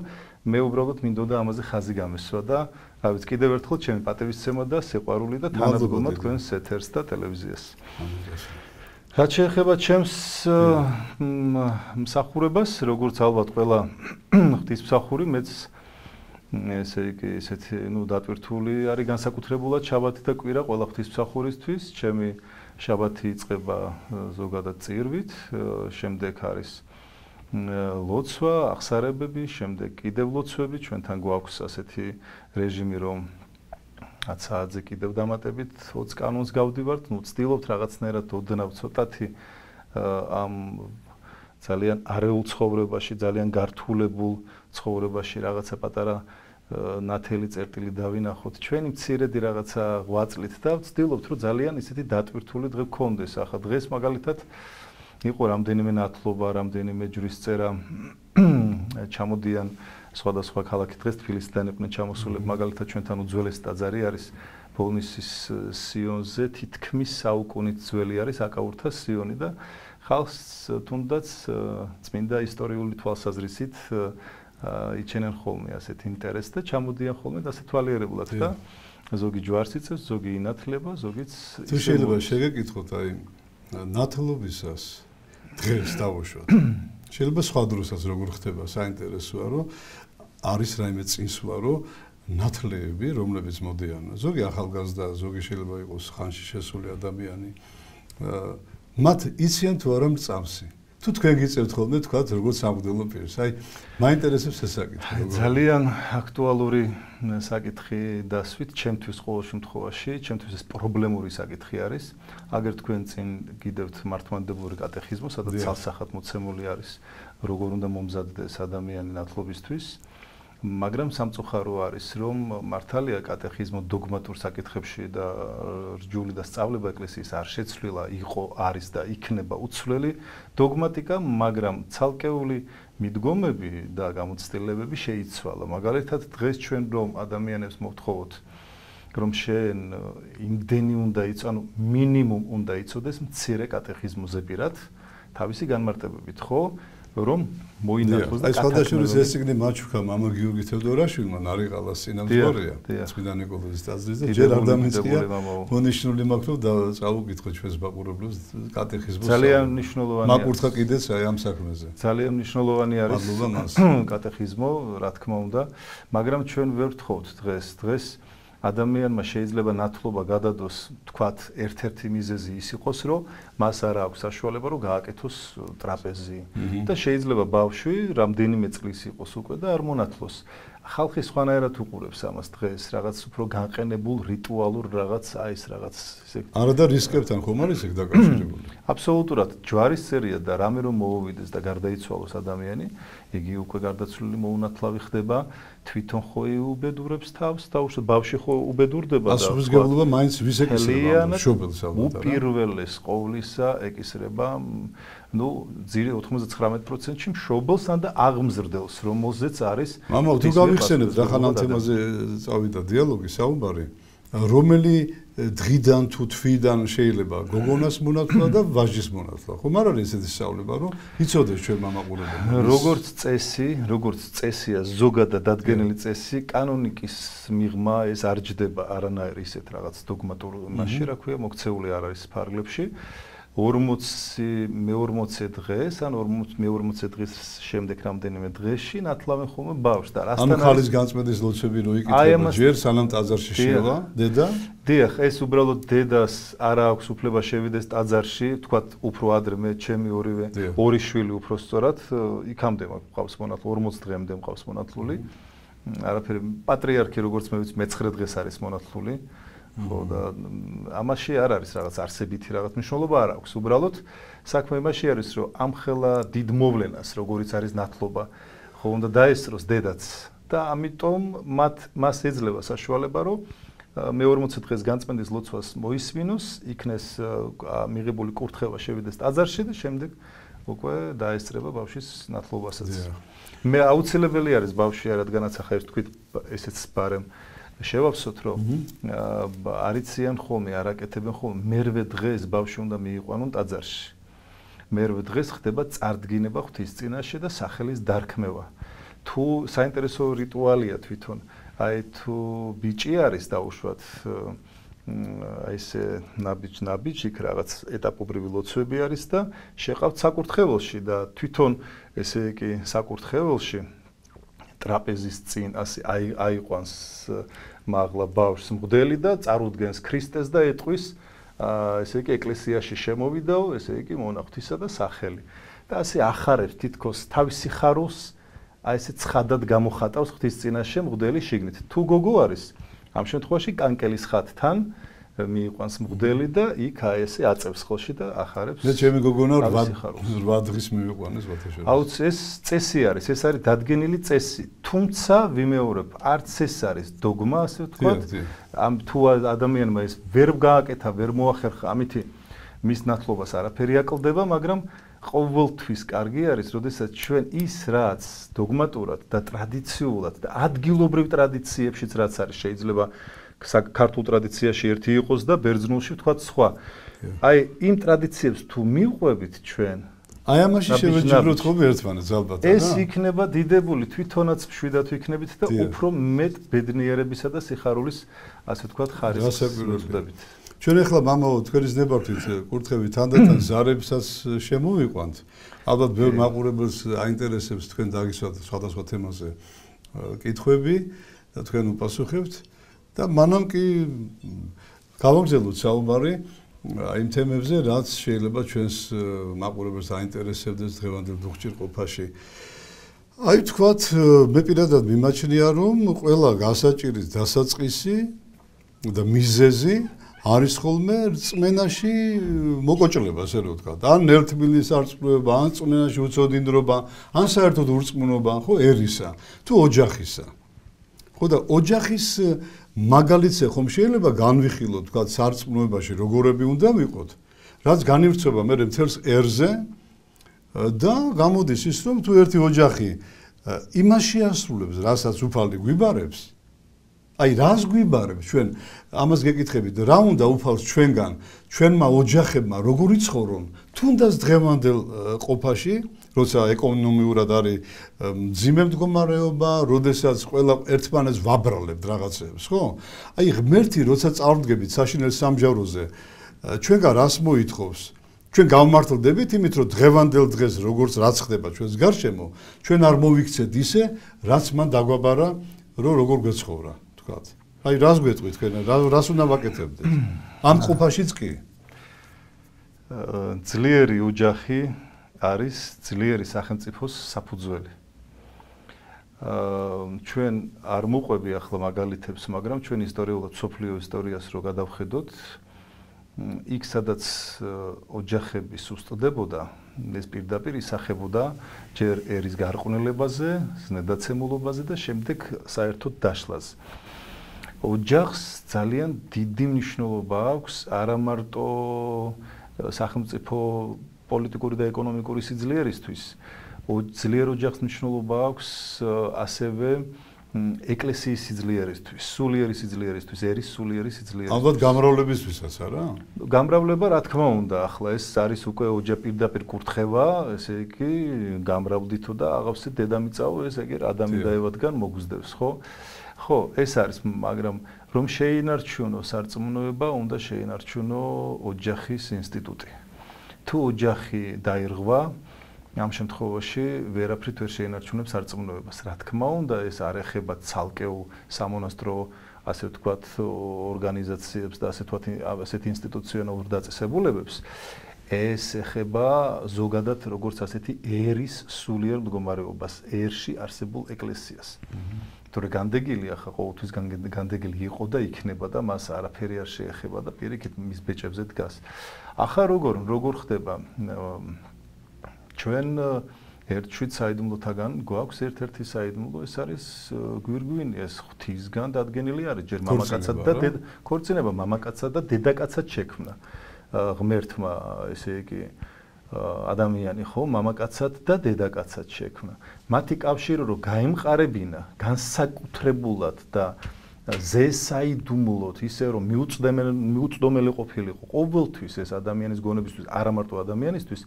ამიტომ აი ესეთ მეთოდს მიმართა ძილქუში მოუვლინა ადამიანს და შემდეგ ნეკნი გამოუღო და ამ ნეკნიდან მისი, ასე ვთქვათ, ხორცთაგანი შეიქმნა. ხო, მისი დარი, ასე ვთქვათ, არსება შექმნა. საქმე რაში არის ახლა? პირველივე კურთხევა, რომელიც მიეცა ადამიანს, მაშინ რომ ნაყოფიდან არ ეჭამა, ხო, კეთილის და ბოროტის შეცნობის ხის ნაყოფი არ ეჭამა, ანუ აკრძალვა პირველივე მარხვა რო დაუწესა, მაშინ ეს ევას არ მოусმენია. ეს მოისმენა ადამიანმა მარტო, ხო? და ევა მიცოდა გადმოცემით ადამიანისგან. ამითიც დაამოწმა უფალმა ოჯახის ერთობა, მაგრამ სუბორდინაცია, იერარქია, უპირატესობა მამაკაცის. ანუ ვინ არის თავი, ხო? ვინ არის თავი. ეს ამითიც დაამოწმა. შემდეგ ისტორიულად ბიბლიურ ისტორიას რო გადავხედავთ, სულ იყო, ასე ვთქვათ, პატრიარქალური ოჯახები, ნებისმიერი ღვთივკურთხეული ოჯახი არის პატრიარქალური ოჯახი. სხვა ღმერთს არ შეუქმნია, სხვა მოდელი არ შეუქმნია. აბრაამი და სარა, იოაკიმი და ან ახლა დღეს მისი ხსენებაც იყო, ხო? კი. მართალი მშობლების, ღვთისმშობლის. კი. ისინი ეს ყველა არის პატრიარქალური ოჯახები, ფაქტიურად, სადაც უპირატესი არის მამაკაცი. მე ამას შეგნებულად ვამბობ, იმიტომ რომ ამ პასუხს უფრო სწორად ამოწურავად გაგცემთ და დღეს რომ ამბობენ ხოლმე რომ ესე იგი სხვა დრო არის და ახლა არის თანასწორუფლებიანობის პრინციპი, მათ უბრალოდ არ ესმით ბიბლია, რა თქმა უნდა, თანასწორუფლებიანობის პრინციპით აქვთ ურთიერთობა ღმერთთან, მაგრამ ღვთის მიერ დელეგირებული უფლებები და პასუხისმგებლობები რაც აქვს ცოლს და ქმარს განსხვავდება ერთმანეთისგან, რომელიც სოციუმიდან ჩანს როგორც ასე ვთქვათ გარკვეული იერარქია. მაგრამ ღვთის წინაშე ყველაზე კლასიკურ ოჯახად მოიხსენიება აბრაამი და სარა. ღვთის წინაშე ისინი განიკითხებიან თანასწორუფლებიანობის პრინციპით, მაგრამ ერთმანეთთან მიმართებაში მათ აქვთ უკვე ასე ვთქვათ გარკვეული იერარქია, ანუ იერარქია, რომელიც გამოხატული არის არა იმაში, რომ მე შენი უპირატესი ვარ, ქმარმა რო უთხრას ცოლს დაუშვათ, არა ამაში, არამედ ჩემი ფუნქციაა ისეთი, დავიცვა ოჯახი, ამიტომ მომცა მეტი კუნთი, ამიტომ მომცა მეტი გამძლეობა, მეტი ასე ვთქვათ სხვა თვისებები, რომელიც ქალს არ აქვს, მაგრამ ქალს მიანიჭე კიდევ სხვა თვისებები, რომელიც კაცს არ აქვს, მაგალითად ვერც ერთი კაცი, როგორც მედიკოსები ამბობენ, ვერ გაუძლებს მშობიარობას, თუნდაც ისეთ ტკივილს განიცდის ქალი. ანუ ჩვენი ფუნქციები გვაქვს და ამ ქვეყნიურ კანონებში კაცი უბრალოდ იერარქიულად მაღლა დგას.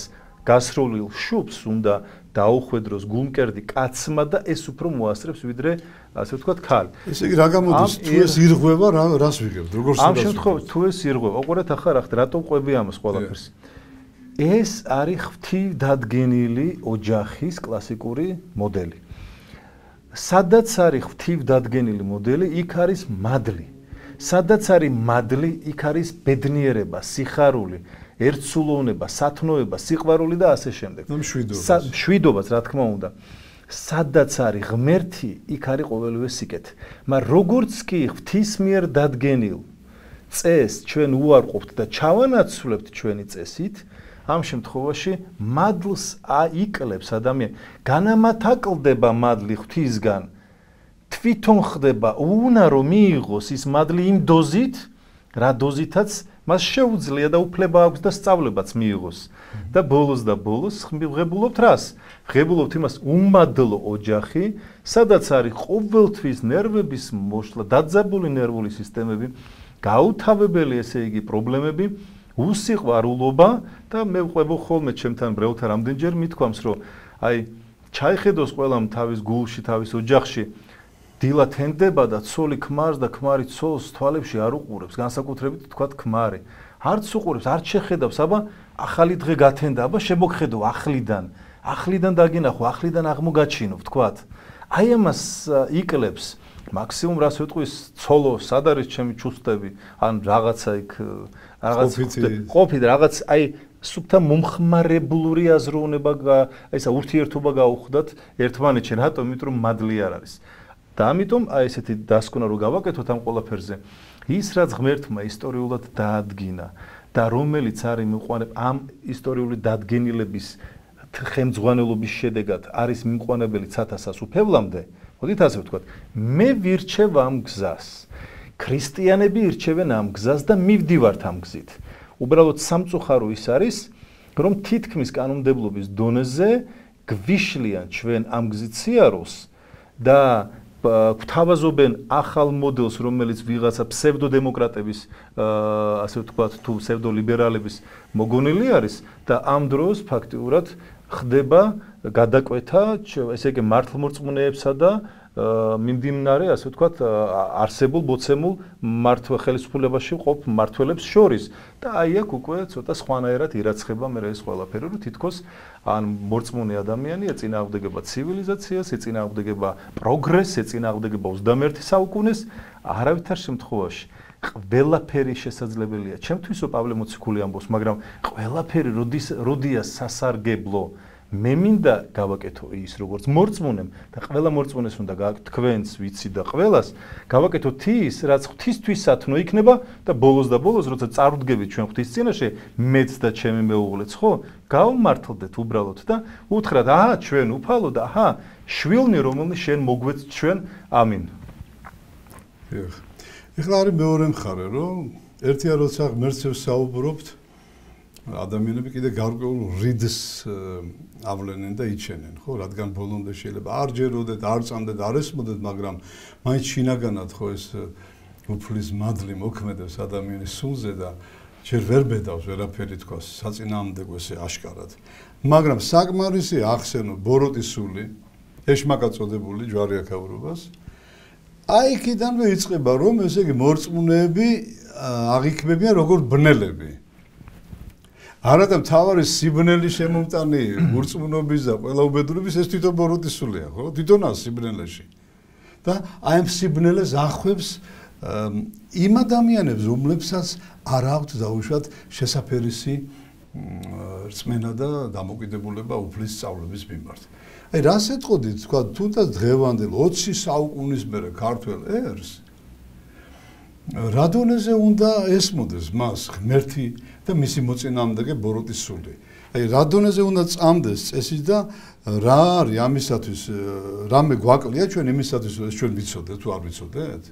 წიგნი გვაკლია, გამოცდილება, აი რა დაგვაკლდა ამისთან ამ 20 საუკუნეში, რომ დღეს ჩვენ ესოდენ განათლებულები ვართ ბრჭყალებში და დაბნელებულებს უწოდებთ იმათ, ვისაც უფალი წამს და მის შესახებ საუბრობს. ეს ყველაფერი დაიწყო ცოტათი ადრე კიდევ კომუნიზმამდეც, ცოტათი ადრეც დაიწყო, როდესაც ჩვენ დავიწყეთ რწმენის დაკარგვა და რწმენის დაკარგვას როდის იწყებს ადამიანი, როდესაც ამ სოფელში ჩაერთვება უფრო მეტად, ვიდრე ეს დასაშვები არის, ხო? და შემდეგ უკვე ფაქტიურად საუკუნეზე მეტი და განსაკუთრებით ის 70 წლიანი ეპოქა ჩვენ ჩავიბაროთ ურწმუნო საქართველო. ურწმუნო საქართველო, ხო? რა თქმა უნდა, მე ამ საკითხზე ძალიან ბევრს ვფიქრობ და მე ასე დასკვნამდე მივედი რა, რომ ალბათ ეს არის. შეიძლება აქ სხვა მოსაზრებებიც იყოს. ურწმუნო საქართველო და ბოლოს რა ხდება? დღეს რას ვღებულობთ? აი ბოლო 30 წლის განმავლობაში, 40 წლის განმავლობაში, დაახლოებით 30 წლის განმავლობაში რა მივიღეთ? უწმინდესის რა თქმა უნდა, ლოცვა კურთხევით და მის გვერდით მყოფი სასულიერო პირების რაღაც ასე ვთქვათ, შრომითა და მეცადინეობით ჩვენ ნელ-ნელა გამოვხიზლდით, მაგრამ რწმენა ისეთი რამ არის, რომ პირველად რწმენა სარწმუნოება საზოგადოებაში შემოვიდა აი ესე სწრაფად არა იმიტომ რომ ჩვენ მივიღეთ ის რწმენა როგორც დაუშვათ თავის დროზე მირიანისა და ანას დროს მოხდა ნინოს წყალობით მიღება გაქრისტიანება ქვეყნის არა ჩვენ გენეტიკური შიფშილი გქონდა სარწმუნოების აი ეს გენეტიკურად განვიცდიდით შიმშილს მაგრამ გონება ბოლომდე ვერ წუდებოდა ამას რაში იყო საქმე გენეტიკურად რომ მივულტოდით ჩვენ ამ წმინდა წერილისკენ, ეკლესიისკენ და უფრო მეტად ეს ბევრი მთლიანი ეს ინფორმაცია, ჩვენი ცხოვრების წესი და მიღებული ინფორმაცია აბსოლუტურად სულ სხვადასხვა განზომილება იყო.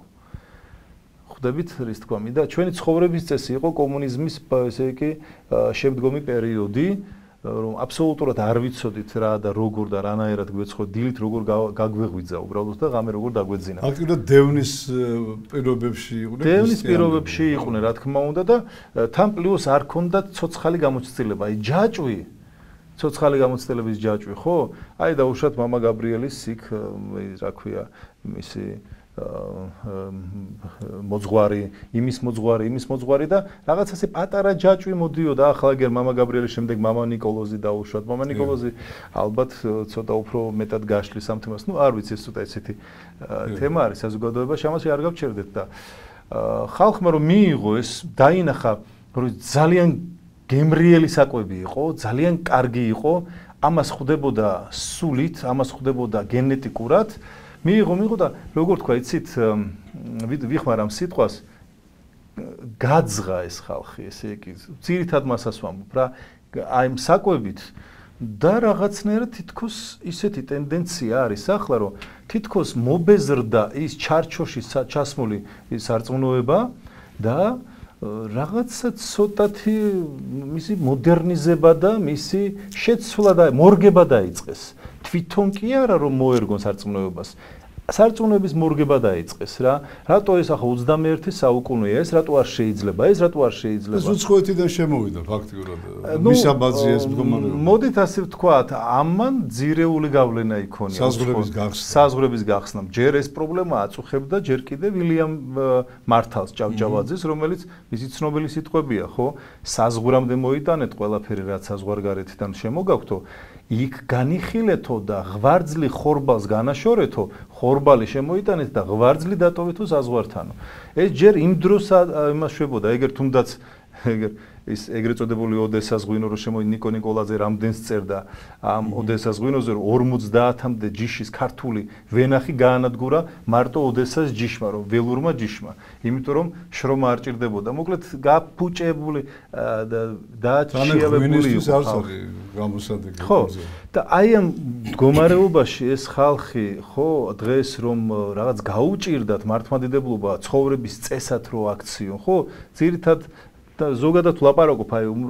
მრავლად არის ეს ადამიანები უმრავლესობა ღვარძლი უნდა შემოვზიდოთ საზღვარგარეთიდან ესე გამოდის არა უყურეთ და ამ დროს როდესაც თქვენ მაგალითად მართალ სიტყვას ეუბნებით ვიღაცა მართალ სიტყვას ამბობს ხო ორი გზა ან უნდა დაგიჯერონ და ჩაფიქრდნენ ой თქვენ მართალი ყოფილხართ ან და როგორ არის როგორ ამბობენ ყველაზე კარგი თავდაცვა არისო თავდასხმა ხო ეს ომისის არის ხო ის რაღაც სტრატეგია ასე შეგრაცხო მტრად და დაგესხან თავი და ამ დროს ახლა რას ამბობს მაგალითად ახლა მე უყურებდი ამ დღეებში რაღაც თქვენს გადაცემებსაც და ერთმინდა გავიხსენო სადაც მარტივი აი ეს ამაზე ყურადღებასაც საერთოდ არ აქცევს ბორწმუნე იმდენად ჭეშმარიტება ამბობს ესე იგი მე მგონი ბატონი გიორგი ამბობს რომ ცხოველში სული არ არის ვერ გაიგო აქ ტელევიზიებმა ვიღაც წამყვანმა ტელევიზიებმა ის ვერ გაიგეს ეს რა თქვა კაცო ცხოველში სული არ არისო და անդა დაუშვათ რომ ადამიანს ეუბნები რომ აი ზღვაზე მაგალითად რომ დადიან და არ შეიძლება გაუშვათ ზღვის სანაპიროზე ასე გაშიშვლება საყოველთაოდ ეს არ შეიძლება უნდა ჩაფიქრდეთ ამაზე ხო აი ნახე კაცო ნახე ბნელიო რას ლაპარაკობსო რას ამბობსო როგორ ზღვა აბარისთვის არისო და თვითონ კი არის ის იმის შესახებ რომ ზღვის ეგრეთ წოდებული ტრადიცია ბრჭყალებში რომ ნაპირზე შიშულდება ქალები და კაცები ერთად სულ მაქსიმუმ არის 150 წლის მეტი კი არა მანამდე მსგავსი გამოცდილება კაცობრიობას არ ქონია და ის 150 წელი რომ დაუკვირდეთ ჩვენ სწორედ ის დრო არის როდესაც განსაკუთრებულად დაიწყო დაცემა კაცობრიობამ რა და იმ დროს გაჩნდა ეს თორე ვის მოვიდო და აზრად რომ ქალები და კაცები შიშვლებ ამას იტყვი კიდევ რაღაცეებს იტყვი თუნდაც ფერიპაი ყბადაღებული ის აიდი ბარათის თემა ბერი პაისი ათონელი წმინდა პაისი ათონელი რომელიც მადლობა ღმერთს შეირაცხა წმინდანად და ამას ეუბნები ადამიანს და აიდი ბარათის რისხვა და ეს რას ამბობს ეს კაცია ცივილურ სამყაროშიო საქმე რაში არის იცით ეს ადამიანები რომლებიც ცდილობენ ესე იგი წინააღმდეგობა აშკარად და ქმედითად გაგვიწიონ ეს ადამიანები ნაკლებად ყურადღება მისაქცევი არის ესენი ჩვენივე თანამემამულეები არიან თანამოქალაქეები არიან ქართველები ჩვენები არიან ესენი გამიგეთ მაგრამ დღეს არიან ასეთ მცდარ მდგომარეობაში მე ვერასოდეს ვერ ჩამოვწერ ასეთ ადამიანს ასე ვთქვათ ჩემი გულიდან გრძნობით მე ვერასოდეს ვერ ჩამოვწერ მით უფრო როდესაც ეს ქართველი არის ხო მაგრამ ჩვენთვის ახლა ეს იმიტომ იშვება რომ მოთმინებაში გამოვიწვრთნათ მათთვის იმიტომ იშვება რომ როდესაც გონს მოეგება ეს ადამიანი მეც სინანულში უფრო დიდ სინანულში აღმოჩნდება და ორივე მხარისთვის სასარგებლო არის მთავარი არის რომ რაღაცა ზღვრებს არ გადავიდეთ და რაღაც ისეთი შეიძლება იმან გაასწროს აღმსარებლობაში ძველებს წინანი უკანა უკანანი წინა ხო ძალიან ხშირ შემთხვევაში მე ვფიქრობ უფრო ასე მოხდება იმიტომ რომ ის ვინც ჩვენ ვამბობთ რომ ვიცით დღეს ბევრად უფრო დიდი პასუხისმგებლობა გვადებს ჩვენ დღეს და მით უფრო როდესაც ჩანს ადამიანი რომელმაც არ იცის მით უფრო ეს ჩვენ გვიბიძგებს ისეთი ხიბლისკენ რომ აი ნახე მე მწოდნე ვარ მასზე უკეთესი ვარ ეს ხიბლი ეს ბევრად უფრო მომწამვლელი არის საბოლოო ჯამში ვიდრე ცოდვაში მყოფი ადამიანი რომელიც მოიქცევა და უფრო გულწრფელი და თამდაბლური სინანულით შეიმოსება მით უმეტეს თუ ჩვენ ვანებებთ თავს მათი გადარჩენისთვის ღვწლს და ჩავთვალეთ რომ იღუპებიან ხო ხარ შეიძლება ესე ვიფიქროთ არ რა თქმა უნდა ვინც ასე ფიქრობს უჩიჩინებდეთ ლამისი რომ ვინც ასე ფიქრობს რომ ხელი ჩავიქნიოთ ვიღაცაზე ეს არის უკვე აშკარა გამოხატულება მისი რაღაც ხიბლის უმაღლესი ხარისხის მე მინდა ვთქო მაყურებლებს რომ მათ ალბათ ძალიან აინტერესებთ ამავე საუბარი მაგრამ გეძლევათ უფლება რომ შემოხვიდეთ თქვენი მზარებით და მამა ბასილ ახვლედიანს დაუსვათ გარკვეული კითხვები თქვენთვის საჭირო ნებისმიერ საკითხზე, რადგან იგი არ უფრთხის არავითარ პასუხებს, ამითაცაა ძალზე ცნობილი სასულიერო პირი. ნომერი ეკრანზე, ასე რომ შეგიძლიათ აი ამ ნომერზე დარეკოთ. ზარი უფასოა. ჩვენი გადაცემის სპონსორია ონლაინ სესხების კომპანია ამიკა, ტელეფონი 20500606. კეთილი, მამა ბასილ, ეხლა აი კიდევ შემდგომი რამე გარკვეული ისეთი პრობლემა რო დავისახოთ და გავცეთ მასზე პასუხი, რომ ჩვენ ვიცით რომ ეკლესიაში დამწყებ მორწმუნეებს ეძახიან ხოლმე ნეოფიტებს, რომელიც შემოვა ეკლესიაში, იწამებს უფალს და მოუნდება ხოლმე რომ სხვა ცუცებ გადაარჩინოს, რადგან თვითონ გადარჩენის გზაზე მოვიდა, იმ წუთში იწყებს ოჯახში ყველას გადარჩენას. ეხლა არ არის გასაკვირი ალბათ, იმიტომ რომ შენ თუ კაი ადამიანი ხარ და მივხვდი რომ სხვები დაღუპვისკენ მიდიან და უფსკრუს ეჩეხებიან, შეიძლება შენ ჯერ კიდევ არ ახარ ამ უფსკრუს თლად მოცილებული, მაგრამ რო გინდა რომ გადარჩენ, ამაში ცუდი არაფერია, მაგრამ თვითონ მოქმედება სიბრძნეს მოკლებული ამ დროს არის ხოლმე. აი თქვენს პრაქტიკაში თქვენ ახლა ახსარებებს ისმენთ, ურთიერთობა გაქვთ ამდენ ბრევლთან და აი ხომ არ შემოუჩივლია ვინმეს რომ აი დავიწყე წმენაში შევედიო და ოჯახის წევრები მტრად მომეკიდნენ,ო მდევნიანო ლოცვებზე დამცენიანო რატო ლოცვ რატო ტაძარში დადიხარ და ეს პრობლემა რა სახით გვარდება ხოლმე ეკლესია რას გვასწავლის ამის შესახებ და გამოცდილება ვთქვათ ეს პრობლემა ყველას შეხებია მეც შემხებია ეს პრობლემა ეს როგორ თქვათ იცით პრობლემა სამას ვერ დავარქმევდი ეს არის რაღაც ეტაპი როდესაც შენ შედიხარ ეკლესიაში იღებ მადლს და შენ გინდა რომ ეს მადლი მიმოფინო შენ სირგლივ აბსოლუტურად ყველას და რატო გინდა ალბათ ძალიან გაგახარა ამას ხო სიხარულის გამო შენ გინდა რომ შენებმაც გაიგონეს რამხელა დიდი სიხარულია და შენ ცდილობ რომ სხვებიც წაიყვანო ასე ერთადერთი გზა ამისთვის რომ გააგებინო ეს არის ერთი შენ მოუყვე და მეორე წაიყვანო აი თქვენ გახსოვთ ჩემთვის აი განსაკუთრებულად საყვარელის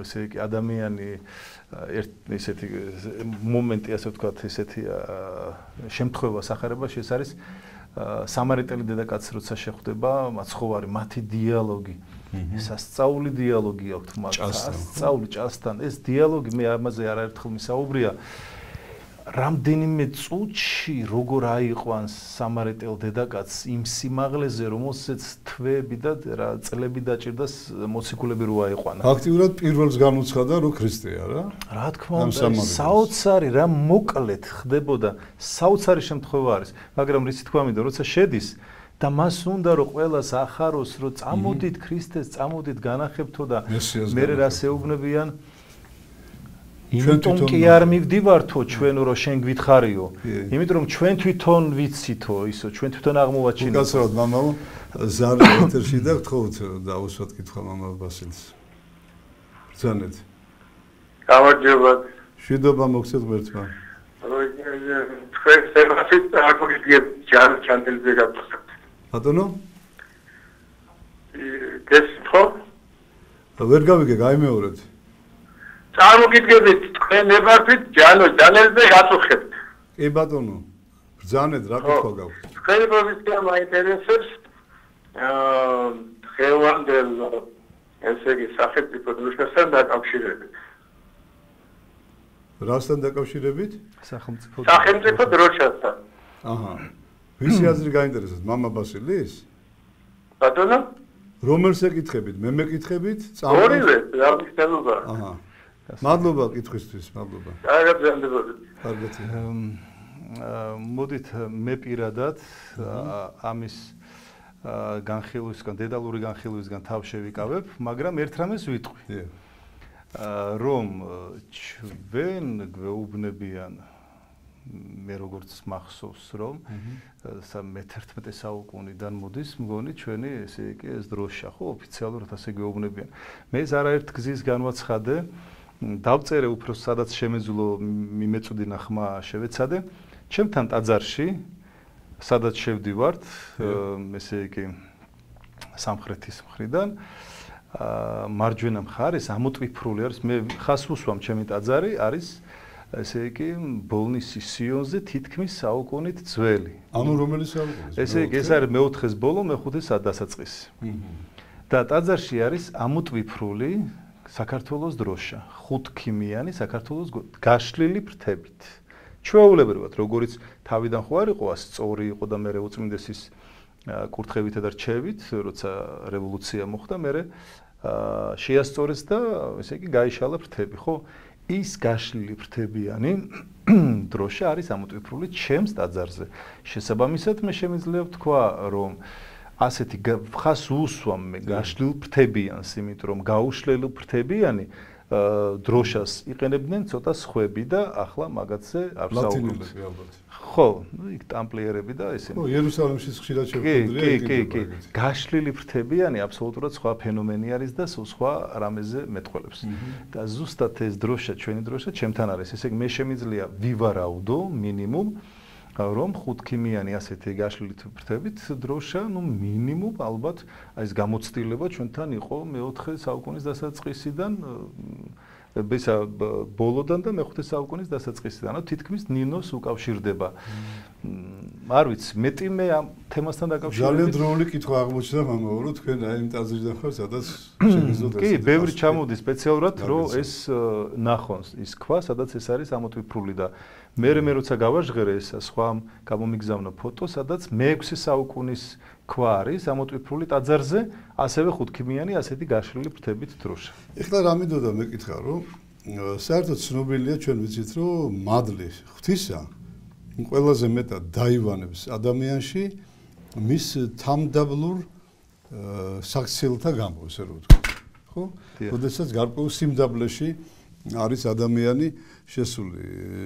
სიმდაბლე კომუნისტების დროს სხვანაირად აღიქმებოდა ეს სიტყვა სიმდაბლე. იგივე თამდაბლობა, ესე რომ ვთქვა, და მდგომარეობა სულისა, ადრეცემულო ტელემაყურებლებო, როდესაც ადამიანი არავიზე მაღლა თავს არ აყენებს, არ არის ესე ვთქვათ ამ პარტავნებაში სიამაყეში, არამედ ყველა ადამიანი უყვარს, ყველას მიმართ განწყობილი არის თბილად, არის უბრალო მისი მოქმედებები და როგორ ვთქვა, კიდე ბევრი რამე შეიძლება ამას დასახელდეს და ამაოს გვეტყვის ალბათ. მაგრამ აი მე მაინტერესებს მაყურებელმა გაიგოს, რომ აი რატომ არის ესე ნათქვამი, რომ ყველაზე მეტად ეს თამდაბლობა მოიკრეფავს საღვთო მადლს. ვიდრე დაუშვათ გარკვეული რაღაც შრომა ცალკე აღებული, თუნდაც არწმუნოებრივი, მეტანიები, თქვათ ვაკეთებ მეტანიებს დღეში 1000 სიტყვაზე. ხო შეიძლება მე რაღაც ამ დროს ჩავარდე სიამაყეში, რომ აი შენაკეთებ 50, ვიღაცაზე ვიფიქრო, მე კი 1000. მართალია დიმიტრი თავდადებულამდე ვერ მივედი ჯერ 1500-მდე, მაგრამ ვერც პელაგიამდე ავდივარ 10000 აკეთებ. ანუ უფარს ყოველთვის აქვს რაღაცა მოწყობილი ისე რომ ვიღაცა მაინც დამდაბლდეს, ვიღაცის საქციელით, ხო? თუნდაც ისტორიული პიროვნების წმინდანის. ანუ ყოველთვის არის რაღაცა მიუღწეველი. ხო და მაინც მინდა მაყურებლებმა კარგად დაფიქრდნენ იმაზე, რომ რატო გჭირდება ჩვენ ვევედროთ უფალს, რომ შევიძინოთ აი ეს თამდაბლობა, სიმდაბლე ღვთის წინაშე. და რა უნდა ვქნათ ამისათვის, თქვათ?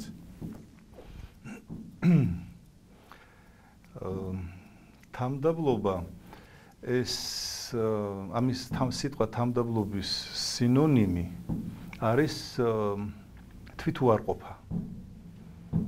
სინონიმი. ადამიანებს ხშირად ტერმინები არ ესმით და ამიტომ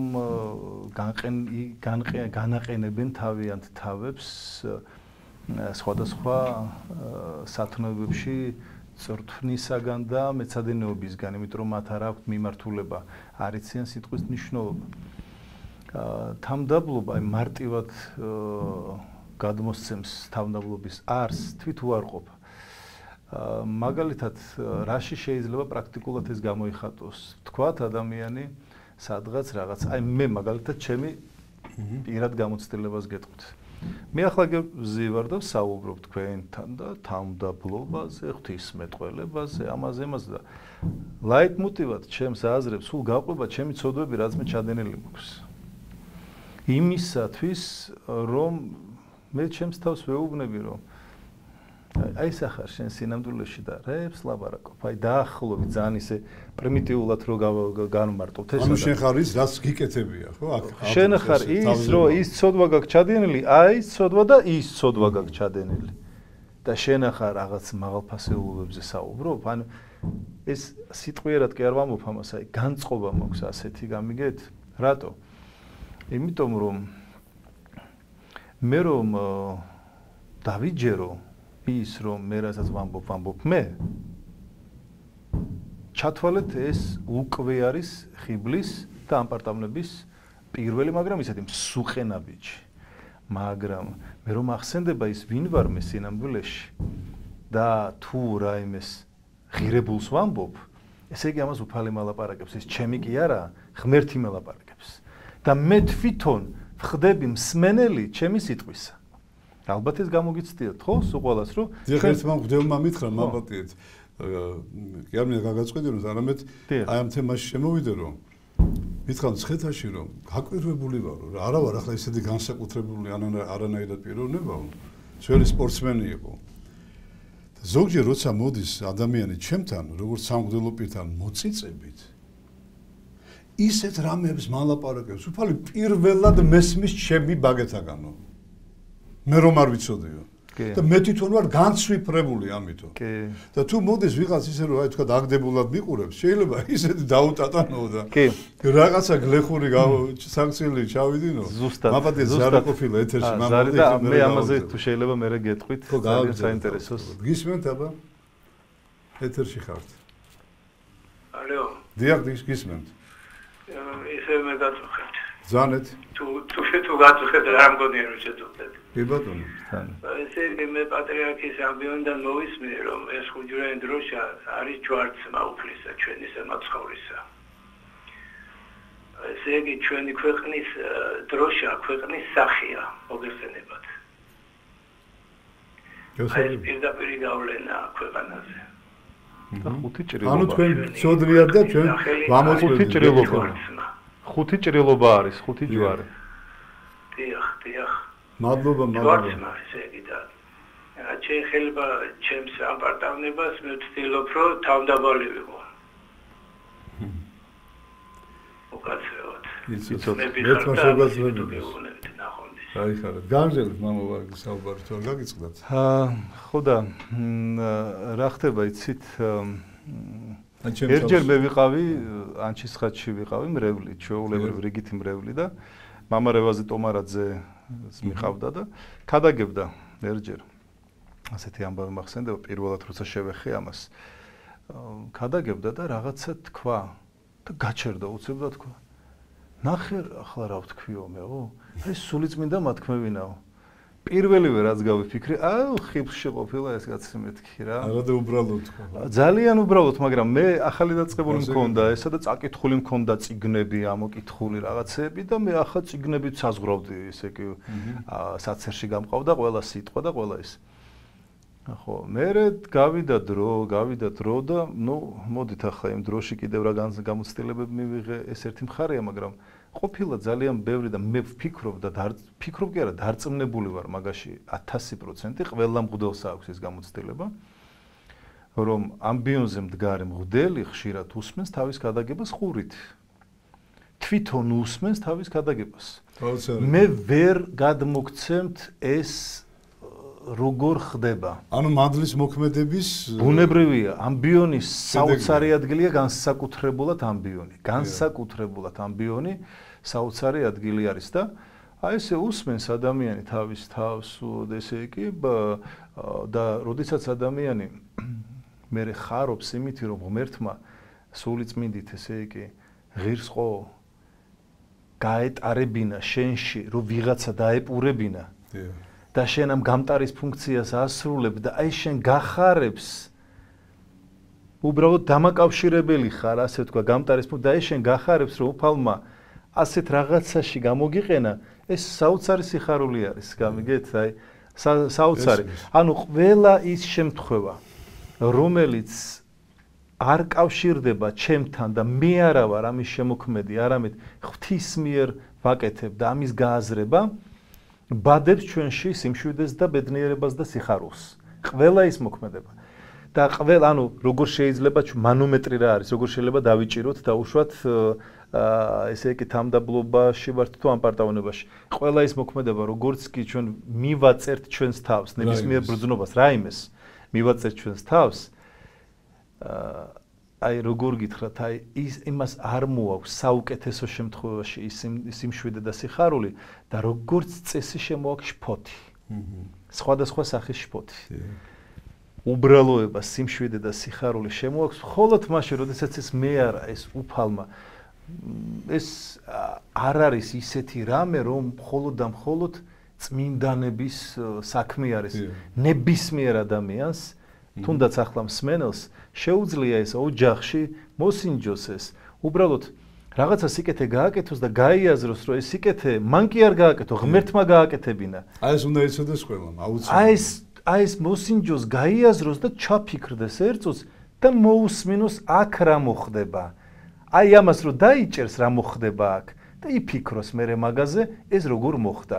და შემდეგ მეორეჯერ, მეათეჯერ ისე უცებ მიეჩვევა თამდაბლობის გზაზე სიაროს, რომ ამის უმისოდ ვერ შეძლებს უბრალოდ. არა და თუ მადლობას არ ეუბნებიან, როცა რამეს კარგს აკეთებს ოჯახში ადამიანი, ის ფოთვას იწყებს. როცა ელოდება რომ გინდა თუ არა ეს დაუფასო მადლობა უთხრან და ხო და შეაქონ და ასე შემდეგ. იტყვია ხო. რა გამახსენდა იცით მამა, აი მაგ თქვენს ახსნასთან დაკავშირებით, ფოთი შემოდისო სხვა შემთხვევაში, ხო? 1988 წელი იყო კიევის რუსეთის გაქრისტიანების 1000 წლის თავი და აღმოჩნდა კიევში საკათედრო ტაძარში ვლადიმერის მოციქულთასწორის სახელობის, სადაც დიდმოწამე ბარბარეს უხრწნელი სხეულია, იქ იყვნენ სოფლიო პატრიარქები ჩამოსული, დიოდოროსი, მაშინდელი იერუსალიმისა და სხვები და სხვები. და როდესაც ეს საიუბილეო 1000 წლოვანი ლიტურგია აღსრულდა და შევიდა იმ ფაზაში, როცა უნდა იქადაგოს ვინმე მეხლა, ხო? და ახლა ყველანი დიდი გულისწყურით უყურებდით, ვინ იქადაგებს ამდენი პატრიარქებიდან, ხო? ან თუნდაც იგივე მაშინდელი მიტროპოლიტი კიევისა, რომელიც დღეს განხეთქილებაშია და მას უნდათ რომ ეკლესიად გახდნენ, არა ეს ფილარეტი.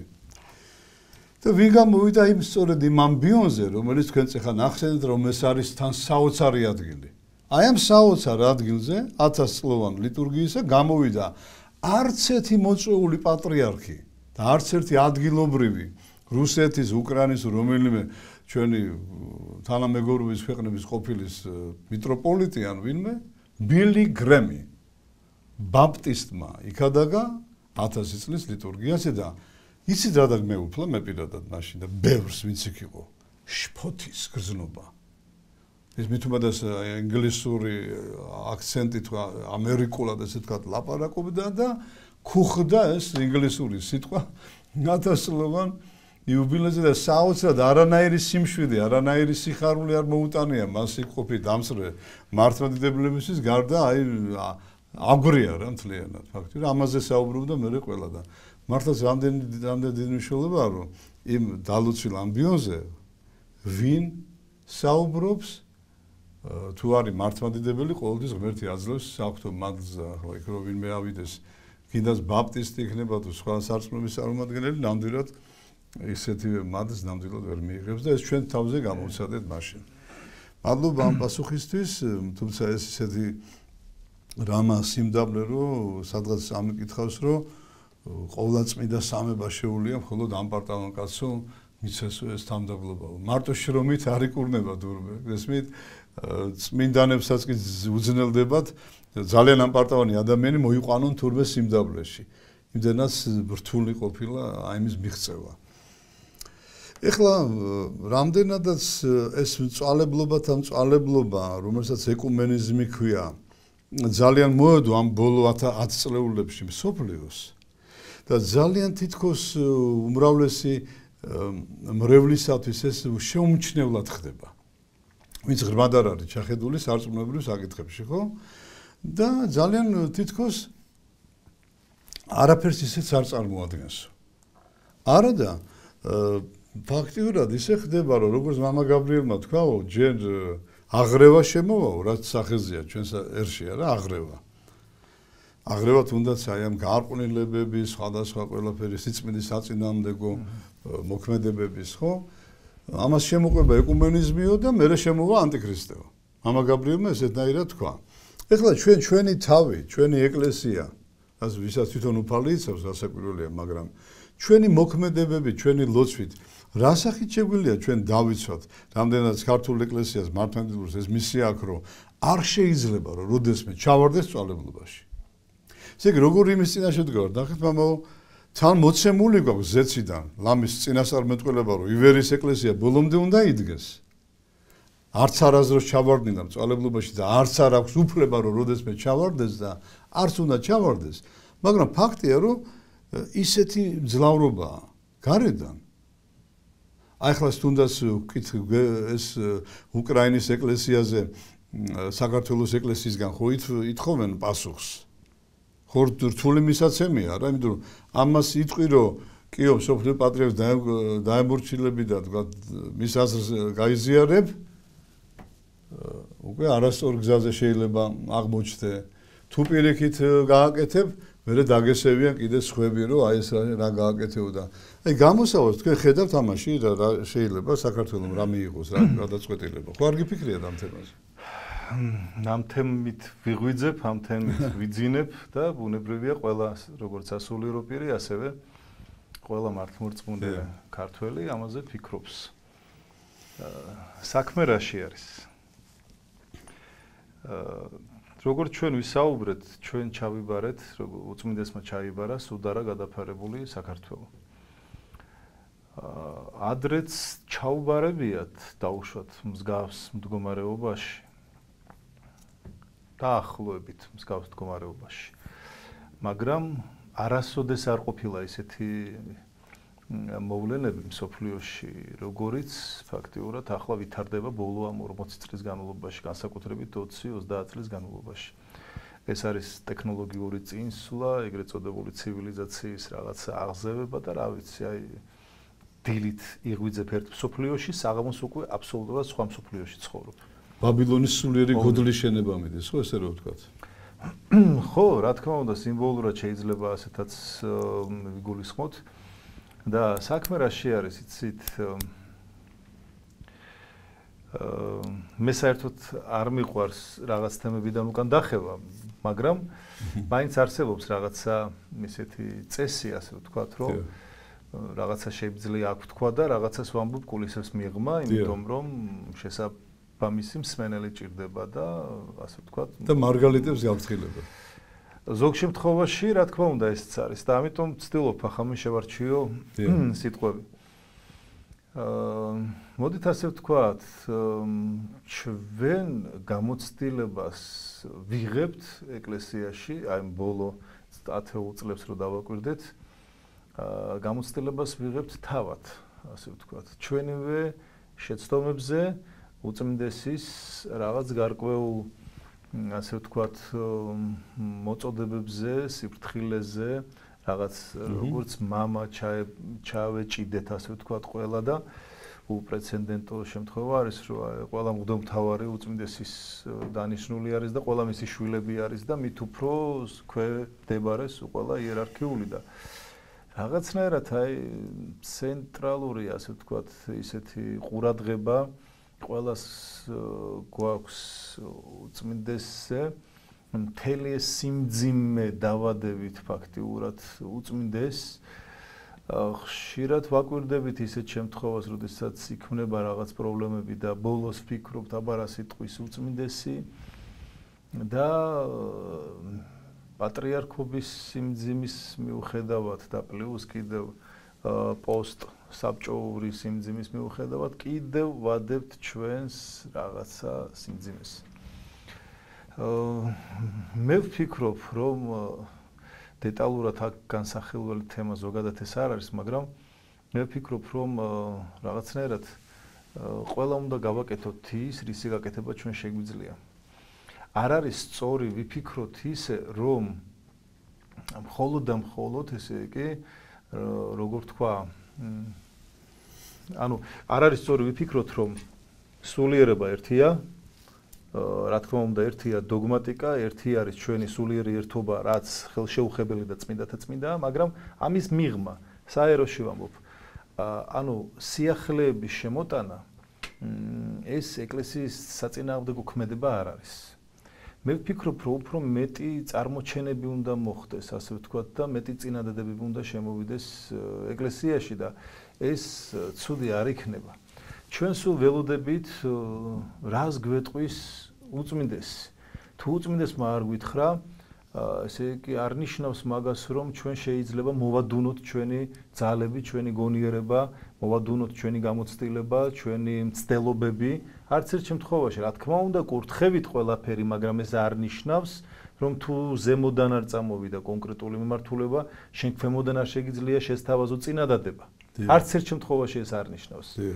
ხო და პირიქით, თუ ვინმეს რამე შეუძლია და იდეა აქვს დაუშვათ იმან, ყველამ უნდა ყველაფერი დააყენოს, რა თქმა უნდა, საკითხი და შემდეგ კურთხევა გამოითხოვოს, თუ იქნა ღვთისნება. მე მაგალითად რა საითკენ მივდივარ, მე თავის დროზე ჩვენ სამებაში, ყოვლადწმინდა სამების საკათედრო ტაძარში გქონდა პრეზენტაცია საქართველოს, ესე იგი, ეკლესიის სოციალურ-ეკონომიკური განვითარების დოქტრინა. ეს დოქტრინა, რომელიც აკადემიური, ასე ვთქვათ, ნაშრომი არის, რომელზეც არაერთი მაღალი რანგის სპეციალისტთან ერთად ჩვენ ადრე გვიმსჯელია ამაზე, უბრალოდ მე ამას კრეფსიტი გავუკეთე, რაღაც ნაწილები, ასე ვთქვათ, ვიმუშავე ამაზე, შემდეგ რაღაცეები გავწერე, რაღაცეები დავამატე, რაღაცეები მოვაკელი, გამოცდილებები ავიღე და მივიღე კონკრეტული რაღაცა წინადადება სოციალურ-ეკონომიკური განვითარების დოქტრინის. ეს დოქტრინა ჩვენ გვაქვს კონკორდატი მაგალითად, ხო? კონკორდატი ხედავთ არ მუშაობს. მიუხედავად იმისა, რომ ჩვენ ერთ-ერთი საპრეზიდენტო კანდიდატი გვეუბნება, რომ ჩვენ ვარღვევთ ესე იგი ურთიერთობაში, ესე იგი რაღაც ფარგლებს, გადავდივართ რაღაც საზღვრებს. მოდი ასე ვთქვათ, რომ კონკორდატი არ მუშაობს და მე არ ვიცი ამუშავებული კონკორდატის შემთხვევაში ჩვენი ურთიერთობა როგორი სახით იქნება. და ამიტომ თუ რაღაც ნაწილში ჩვენ მას, ესე იგი, ფიქრობ, რომ ვარღვევთ, მაშინ მოდი ვიმსჯელოთ ამ კონკორდატის ამუშავებაზე, რომელიც არის საკონსტიტუციო შეთანხმება ფაქტიურად რა, საკონსტიტუციო დონის შეთანხმება და შეგვიძლია დავდოთ, ავამუშავოთ ეს კონკორდატი და ვნახავთ ყველა ფუნქციურად ვინ სად რა უნდა ვაკეთოთ. იგივე თემა არის დოქტრინაში. დოქტრინაში მოცემულია სანამ დოქტრინაზე გადავალთ, ზარი ყოფილა და თუ შეიძლება გავცეთ პასუხი და იქნებ მე მაგ გააგრძელებდა. გისმენთ. გამარჯობათ. შვიდობა. ერთი კითხვა მაქვს, ანუ რა მაინტერესებს ეს ნათლია მესამე შვილი ბავშვი რო ინაცვლება პატრიარქის მიერ. შეიძლება მე ეს ბავშვები რო წარმოიზრდებიან ერთმანეთს ხო გაიცნობენ და ეგ მაინტერესებს მათი კავშირი. ასეგები. ხო, ესე იგი, ამაზე შეიძლება ძალიან მარტივად გავცეთ პასუხი, მე რომ ვთქვა, რომ შეიძლებაო, ახლა ხო? ბევრად უფრო ავტორიტეტი არის უწმინდესის და მთელი წმინდა სინოდი და მთელი ეკლესია, რომელმაც იმსჯელა ამ თემაზე და დაადგინა, რომ შეიძლება. ხო და შესაბამისად აქ რო არ შეიძლებოდეს ამას არავინ არ დაადგენდა არც ერთ შემთხვევაში ეს არის დასაშვები აბსოლუტურად პრობლემა არ არსებობს ამ თემაში ამ კუთხით პრობლემა არ არის არანაირი შეიძლება ერთი ნათლულები დაქორწინდნენ ერთმანეთში არსად არ დევს ის აკრძალვა რომელიც ასე მსგავსად არეგულირებდეს და შესაბამისად ეს მე რომ არ ვთქვა ახლა შეიძლებაო ეკლესია სანამ ამას დაადგენდა ბუნებრივი არის რომ ამაზე იმსჯელებდა. და რაც შეეხება დოქტრინას, ხო, იმ დოქტრინაში ერთ-ერთი მნიშვნელოვანი რაც არის იქ, ეს არის სახალხო შეთანხმება ერთგვარი, სადაც იქნება პირდაპირ განწერილი რომ ესე იგი ეროვნული რესურსების გაყიდვა და გასხვისება უცხოტომელებზე არ შეიძლება, მაგალითად იგივე მიწის გაყიდვა არ შეიძლება უცხოტომელზე, წყლის გაყიდვა არ შეიძლება, ის რაც არის სტრატეგიული მნიშვნელობის რესურსები, არც ერთ შემთხვევაში არ შეიძლება იქნეს გაყიდული. ვინც ყიდის მაგალითად ამ ყველაფერს, ვთქვათ, ხვალდაზე წააწყდება შემდეგ პრობლემას. და ვინც ყიდულობს ისინიც. როგორც კი საქართველოში დაიწყება ღვთისწყალობით დადგება ის დრო, როდესაც ღვთივკურთხეული მეფე მოგვემადლება, როდესაც უკვე ხალხი ეროვნულ აზროვნებას დაიწყებს, როდესაც უკვე ხალხი, ესე იგი ფაქტურად სისხლძარღვებში გაუჯერდებათ ნამდვილი მართლმორწმუნეობა და დიდ სინანულში ჩავარდებიან, რომ აქამდე რას უშვებოდნენ წინაპართა სისხლს, როგორც ილია მართალია მომს რომ ერთი გოჯი მიწარ არსებობს რომ მოუჭირო და სისხლი არ გამოვიდესო.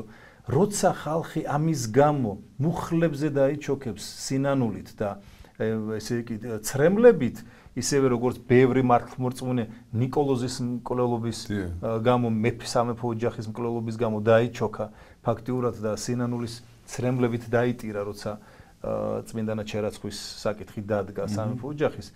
აი, როდესაც ეს მოხდება, მაშინ ვინ შეხედავს რომელ დოკუმენტში რა წერია, რა შეთანხმება არის, ვინ ჩინელი, ვინ ირანელი, ვინმე საერთოდ. ეს იქნება აბსოლუტურად უალტერნატივო, ასე ვთქვათ, მოდით ვთქვათ, ახლა ასე იქნება ეს რა, ბუნებრივად იქნება უალტერნატივო განწმენდის ჟამი, მაგრამ განწმენდის რისგან? არა ქართველებისგან საქართველოსი კი არა, განწმენდის რომ უპირატესობის მინიჭება ქართველებზე საქართველოში. ისევე როგორც სასომხეთში უპირატესობა დღეს მინიჭებული აქვს სომხებს. შევიდნენ ჩინელები, კი, შევიდნენ ჩინელები, ეგერ თქვენ სომხებმა მოდით არ ვიყიდოთ ჩვენ ჩინურ მაღაზიებში. ყველამ გაიგო რა თქვეს, რა ითქვა და ჩინელები წამოვიდნენ იქიდან. რა უნდათ აბა? ეს რა მარტივად გადაწყდა, იცით, იმიტომ რომ მათ აქვთ ეროვნული განცდა ჩვენგან განსხვავებით. უпростоრად ჩვენც გვაქვს, მაგრამ რაღაც ხელისუფლება ძალიან ბევრი დავაშავეთ, რომ ასეთ ხელისუფლება მოდის. მე გეტყვით, აგერ ისრაელის თემა მაგალითად ისრაელში თქვენ უბრალოდ ნახეთ რა ღირს იქ მიწა ეს ერთი და მეორე რა კანონებით გაიცემა ეს მიწა. თქვენ ნახეთ ბრიტანეთში როგორ გაიცემა მიწები. ნახეთ იგივე შეერთებულ შტატებში, იგივე ნებისმიერ წამყვან ქვეყნებში, რომლებსაც ჩვენ მოვიაზრეთ დემოკრატიისა და შუქურად, ასე ვთქვათ და სამაგალითო ქვეყნებად, ნახოთ, გავიაროთ, გადმოვიტანოთ იქაური მაგალითები ჩვენ და ისრაელში კიდევ უფრო შორს წავიდნენ. ისრაელში სასულიერო პირები პარლამენტში ზიან. და ყველა სტრატეგიულ გადაწყვეტილებას ცხრილავენ ესენი სასულიერო პირები და თუ იქ დაინახეს ოდნავ მაინც რჯულთან შეხება, ოდნავ მაინც ისეთი, რომელიც მათ სულიერებას დააზიანებს, ასეთი გადაწყვეტილებები იბლოკება. ეს ყველა შეუძლია ეს გაერკვიოს, ხო ეს ჩემი მოგონილი ხო არ არის და ჩვენთან რა სიტუაცია არის?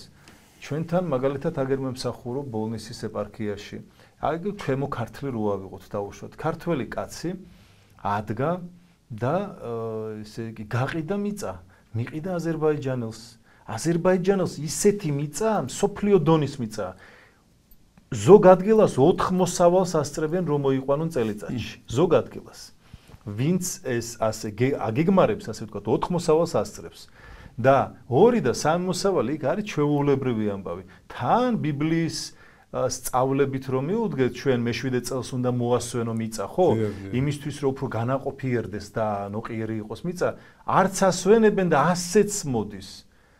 ასეც მოდის ეს მოსავალი და მოდის საუცხოო მოსავალი უბრალოდ ესენი ამას უყურებენ როგორც გასაყიდ პროდუქტს, ამიტომ ძალიან ცუდ სასუქს უკეთებენ და ცუდად მოყავთ. თორე საუცხოო მიწა, შავი მიწა არის. რატო? იმიტომ რომ ქართულმა გაყიდა. ის კი მუშაობს, თეთრებზე მუშაობს და ფაქტიურად, მოდით ასე ვთქვათ, ბოლო გამოშვების, რა ქვია მაგას, ეგრეთ წოდებული ჯიპებით დადიან სოფლის მაცხოვრებლები. ბოლო გამოშვების ეს საოცარი პარადოქსია ფაქტიურად, მაგრამ მეორეს მხრივ ახლა ქართველი რატო აკეთებს ამას? ქართველი იმიტომ აკეთებს ამას, რომ მას არ აქვს ბაზარი. მას არ აქვს ინტერესი იმისთვის, რომ მოიყვანოს რაღაცა კიტრი, პამიდორი, მწვანილი რაღაცა მოიყვანოს, სოფლის მეურნეობაში ცოტათი ჩაერთოს და შემდეგ გაიტანოს, გაყიდოს და ამოიღოს, რაღაცა მცირედი სარგებელი ნახოს. აი ბაზარი არ აქვს. რატო არ აქვს ბაზარი? იმიტომ რომ შემოდის უცხოეთიდან შემოდის 1000 რამე, რომელიც კონკურენციას უქმნის ადგილობრივ ესე იგი წარმოებას და ბოლოს ეს საქმე ვარდება და ამიტომ ხელოვნურად შექმნილი არის, ანუ იმის თქმა მინდა რომ იყიდება ქართული მიწები, იყიდა არ უნდა არ უღირს მაგას ეს მიწა თუ არა და ვალები აქვს. დაკაბალებულია ფაქტიურად მთელი მოსახლეობა დღეს საქართველოში, ხო? უპრეცედენტო საბანკო სისტემა გვაქვს. ისეთი სისტემა, რომელიც სოფლიოში არ არსებობს. ეს ჩვენივე ქართველი ბანკირები აკეთებენ ამას რა და ბოლოს ის კაცი რაც კი გასაყიდია ყიდის. ახლა ერთი ადამიანი ნახე, მე დავეხმარეთ მაგას. ღორები არ ყავდა, ძროხები არ ყავდა და ის რა ქვია, ბოსელი დაშალა, რომ მე ის გაეხერხა და ერთი ზამთარი როგორღაც გადაეტანა და ასე შემდეგ.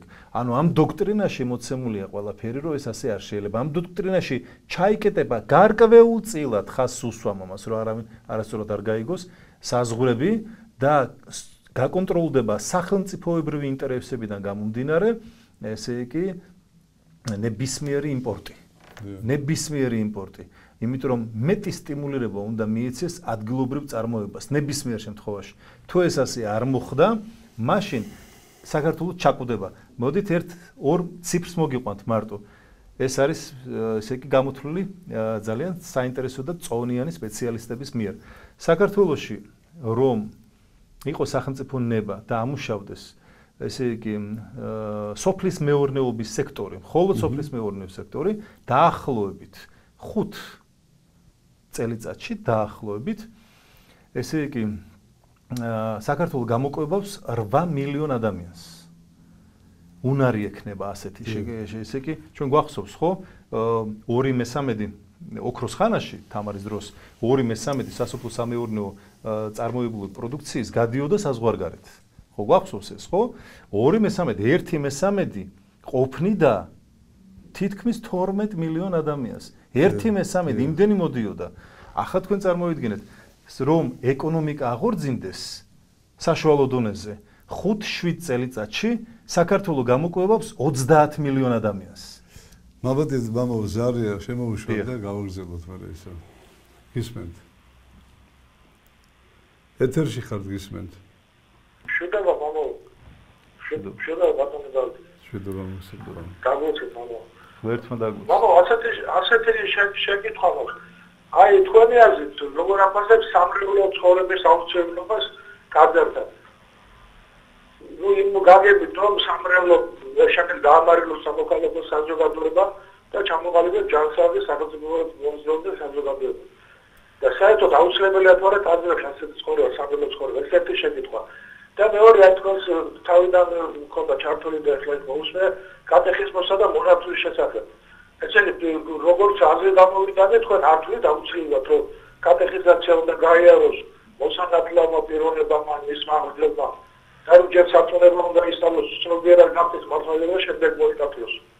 აი ეს მაინტერესება სწორედ გამიგეთ თქვენ აი ისა პირველი შეკითხვა კარგად თუ შეიძლება პირველი შეკითხვა მოკლედ თავიდან გაიმეორეთ სამრევლო ცხოვრება როგორ აი პირველი შეკითხვა მამო მართლა გამგეობის დებულების მეათე პარაგრაფში არის საუბარი სამრევლო საბჭოების შექმნაზე დაზერთან სამრევლო გასაგები მადლობა ზარისთვის მადლობა და შემდეგ ამ სამრევლოს თავისი მისია აკისრია ხო აი პოსტსაბჭოთა კავშირის შემდგომ ქვეყნებში მართლმადიდებელ ქვეყნებში ყველგან გამოცხადებული არის ეს კატეხიზაციის ეპოქა ანუ ჩვენ ათეიზმის შემდეგ მართლმადიდებელ ქვეყნებში სწავლობენ რა არის მართლმადიდებლობა თითქმის თავიდან იქადაგება ქრისტე და ჩვენთან ეს მონათლები ჯურისწერები წესის აგებები ყველაფერი რიტუალები არის დაყვანილი და ისე რომ მართლმადიდებლობაში ეხლა იგივეა რომ ბავშვ სკოლაში 10 ისე დაუწოდო რომ სწავლა არ დაჭირდეს გასაგებია მადლობა ზარისთვის გავიგე ესე იგი პირველ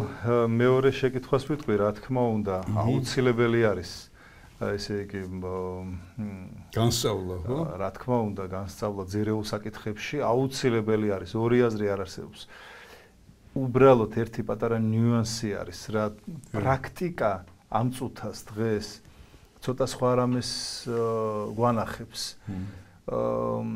ნელ-ნელა ეს პროცესი მიდის ისე ვერ არის ახლა უცებ რომ ჩვენ ადამიანი რომელიც იბადება არამართლმადიდებელ ანუ მენტალურად არამართლმადიდებელ ოჯახში და რაღაც მომენტში მოდის და ფიქრობს რომ მოდი მე მოვინათლებ იმიტომ რომ ასე არის საჭირო დაუშვათ იმიტომ რომ რა ვიცი ყველა ინათლება და ასე შემდეგ ანუ ტრადიციულად მოდის უბრალოდ რა არის ხშირი შემთხვევები, როდესაც როცა დარეკავენ დაუშვათ ან დაგეკავშირდებიან, ეუბნები რომ მოდი შენ ახლა უნდა ისწავლო ეს წაიკითხე კარგად და მერე ესე იგი მოდი და მოგნათლავ. და ეს თვითონ არ აწყობს ეგ. ეს როგორ არის, იცით?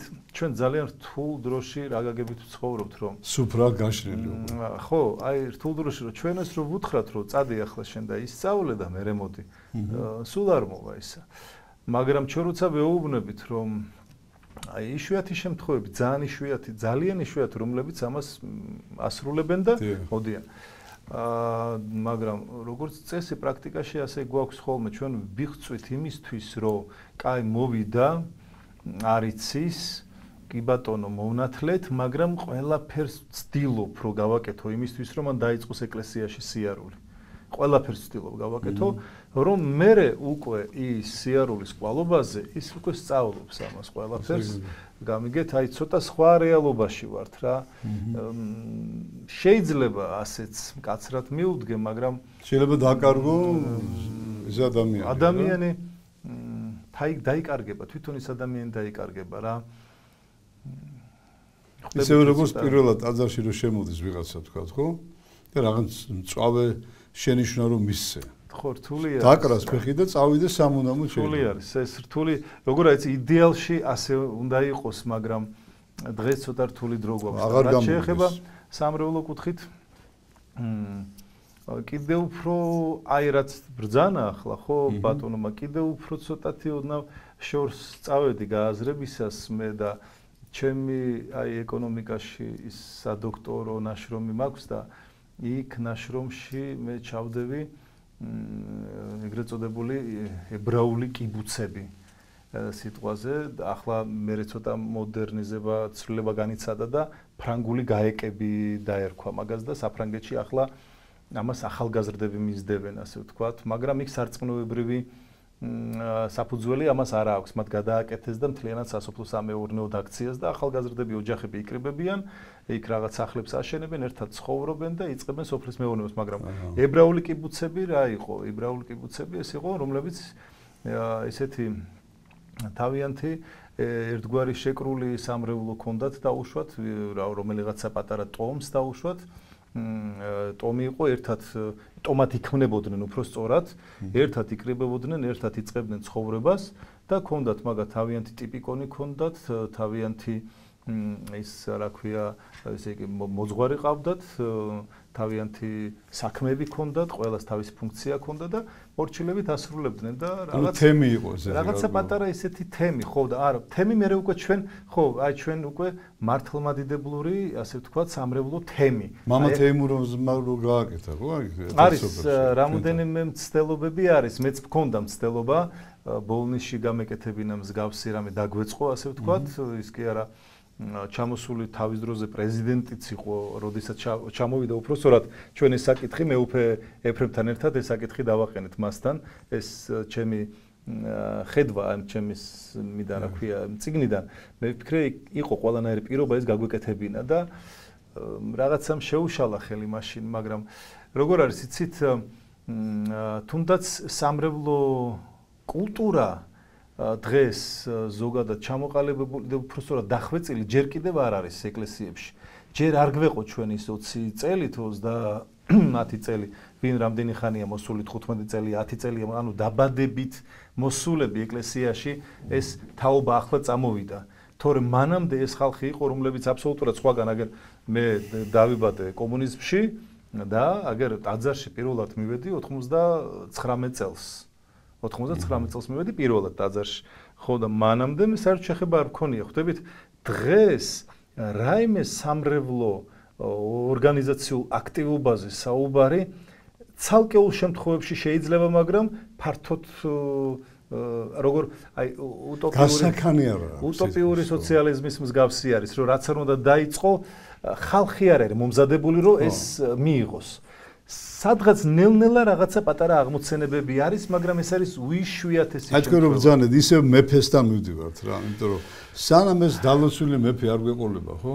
არ უწერი ეთყობა ამ ქვეყანას წინსვლა და გამარჯვება და აი გაბრიელ ბერი სწორად ამბობდა, სანამ ტახტი არ გამზადდება და ტახტი უნდა გამზადდეს აი აქ. დიახ. და აქ. აი აქ, როდესაც შეიცვლება ფერიცვალებას განვიცდით სულ და ჩვენ გავხვდებით მართლ მორწმუნე არა მარტო სახელმდობრ, არამედ ცხოვრების წესით და ურთიერთობით. მაშინ, რა თქმა უნდა, ამაზე შეიძლება უკვე საუბარი.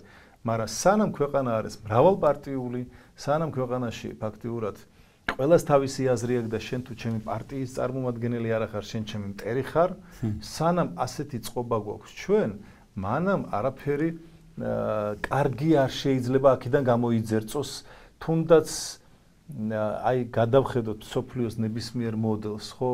არც ერთი გამოსადეგი მოდელი არ არის სოფლიოში, არც ერთი და თუ ვინმე პარტიულობას ხაზს გაუსვამს და ესე იგი საარჩევნო სისტემას გუნდრუქს უკმევს, ასე ვთქვათ, ხო? მან უნდა გაეცნოს წარმომავლობა, საიდან წამოვიდა ესა, გაეცნოს საფრანგეთის ისტორიას, გაეცნოს იქ მეფის დამხობის თემას, გაეცნოს მერე რატომ შეიქმნა საერთოდ კოჰაბიტაციური, ასე ვთქვათ, ურთიერთობა, რატომ იქნა ეს ტოლერანტიზმი, ასე ვთქვათ, ყველაზე უფრო მაღლა ასე ვთქვათ აფიშირებული. რატომ მოხდა ეს ყველაფერი და რატომ მივიღეთ შემდეგ საარჩევნო სისტემით მრავალპარტიულობა? ჩვენ თუ ამას იქ კარგად დავუკვირდებით, რომელიც მე გადატანილი იქნა მთელ მსოფლიოში, ჩვენ მივხვდებით, რომ ეს სისტემა არის შურზე, ანგარებაზე, მომხვეჭელობაზე, ვერცხლის მოყვარეობაზე და კიდევ მრავალ ცოდვაზე აგებული სისტემა რა. ეს არ მოგვიტანს არასოდეს ჩვენ კეთილდღეობას, იმიტომ რომ ყოველთვის წარმატებულ პარტიას, ყოველთვის ჩასაფრებულ რეჟიმში ხელს შეუშლის მისი ოპონენტი პარტია. ეს არის არსი მრავალპარტიულობის. ისეთ აი გაერთიანების იდეისთვის, როგორი აზრი მომდის, მამაო. ჩვენ თავის დროზე რუსეთმა წაგვართვა მეფეც და პატრიარქიც. ესე რომ ვთქვათ. მოდით ნუ ვიტყვით თუ რამე კარგი იყო იმ ურთიერთობაში, როცა რუსეთს შეუერთდა საქართველო, ცოტა ხანს ამაზე ნუ რაფერს ვიტყვით, თუ კი რამე იყო ასეთი დადებითი. მაგრამ ის ფაქტი, რომ ჩვენ რუსეთთან შეერთებამ წაგვართვა მეფეც და პატრიარქიც და წმინდა ნინოს მობრძანებულმა ჯვარმა დაუშვა ორივე ფრთები. მის მერე ესეთ ჯვრებს გამოსახავენ სამწუხაროდ მთელ საქართველოში გორაკებზე და ყველგან დაშვებული ფრთებით. რაც გაბრიელმა თქვა, რომ ეს დაცემას მიანიშნებს ჩვენი ერის დაცემასო. ნუ თუნდაც იმად ჯინაზე, ესე რომ ვთქვათ, გლეხურად რუსების ჯინაზე, ხო არ გიყვართ არ გიждდებით, მანც და მაინც კი არ არის სიძულვილი სწორი, მე ამას კი არ ვამბობ, მაგრამ საზოგადოების დიდ ნაწილს მიმართავ, რომ რახან ასე განწყობილი ხარ წინააღმდეგ ამ რუსეთისა, ხო? ბოლო-ბოლო ამის გამო მაინც აღვადგინოთ მეფე, რადგან მან წაგვართვა. გესმით სად ვთქავ, რომ ვიტყვი, სპორტული ჟარგონით რო ვთქვათ. ესე იგი, რახან რუსეთმა წაგვართვა მეფე. ხო. იმად ჯინაზე მაინც აღვადგინოთ ეს სამეფო ხელისუფლება, დალოცვილობა, ხო? აქ ხო არ არის ამერიკის და ევროპის მიმართ წინააღმდეგობა. მთელ სოფლიოში არსად არ არის მართლმადიდებელი მეფე დღეს. როგორ ამ დედამიწამ ვერ დაიმსახურა ის რომ რაც მას მთელი 1000 წელი განაგებდა მართლმადიდებელი მეფეები, იმპერატორები და ასე შემდეგ, რომ ამ ბოლო განდგომილების საუკუნეში არ ყოლოდა მაინც და მაინც მეფე როცა ესე გვჭირდება ანტიქრისტეს შესაკავებლად, თუნდაც მცირე ხნით, რომ სული მოვითქვათ, მოვემზადოთ და მერე ვიაღმხსარებლოთ, ესე რომ ვთქვათ. რადგან ჯერ ძალიან სუსტები ვართ, როგორც ხედავთ ჩვენი ერი. ისე იოლად იღებს ამ ID ბარათებს, ჩიპებზეც აღარც ფიქრდებიან, როდის ჩაიკერებენ კაცმარიცის შუბზე და ხელზე და სასაცილო თემაა, საქილიკო გახდა და ნუ თუ მართლმადიდებელი მეფე მარტო ისტორიაში უნდა დარჩეს, წიგნებში უნდა დარჩეს და დიდი მწერლების რომანებში. როგორ ჩვენ რო დღეს პატრიარქი არ ვყავდეს, ჩვენ ხო ვერ მიხვდებოდით რა არის პატრიარქი, ხო? იყო დრო რომ არ ყავდა ქართველოს პატრიარქი. და ამით ხომ მაინც დავფიქრეთ, ვაი პატრიარქი ვიცით რას ნიშნავს ერისთვის, ხო? ეს ერთი ფრთა ჯვრისა, ესე რომ ვთქვათ, ხატოვნად. ხო.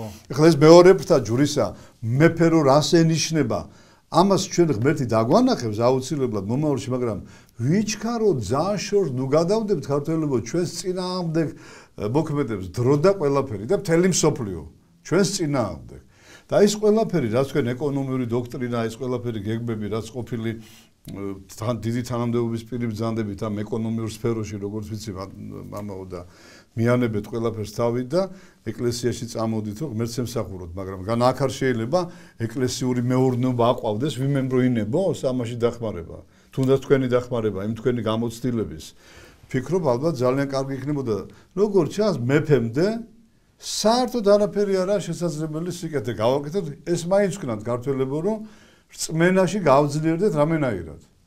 ვილოცოთ, ვიკითხოთ, ვიშრომოთ, თორე დაღუპის პირას ვართ მისულები. ეხლა 1 მილიონი კაცი მეტი გასულია საზღვარგარეთ, მამაო. კი. ეხლა რაც დარჩა, იქიდან კიდე რო გავიდეს 9 მილიონი, თქვათ. ჩვენ ხო აგვიკლებს აქაური ჩამოსული ხალხი ხელით გაგვლახავს. იარაღი არ დაჭირდება, გესმით?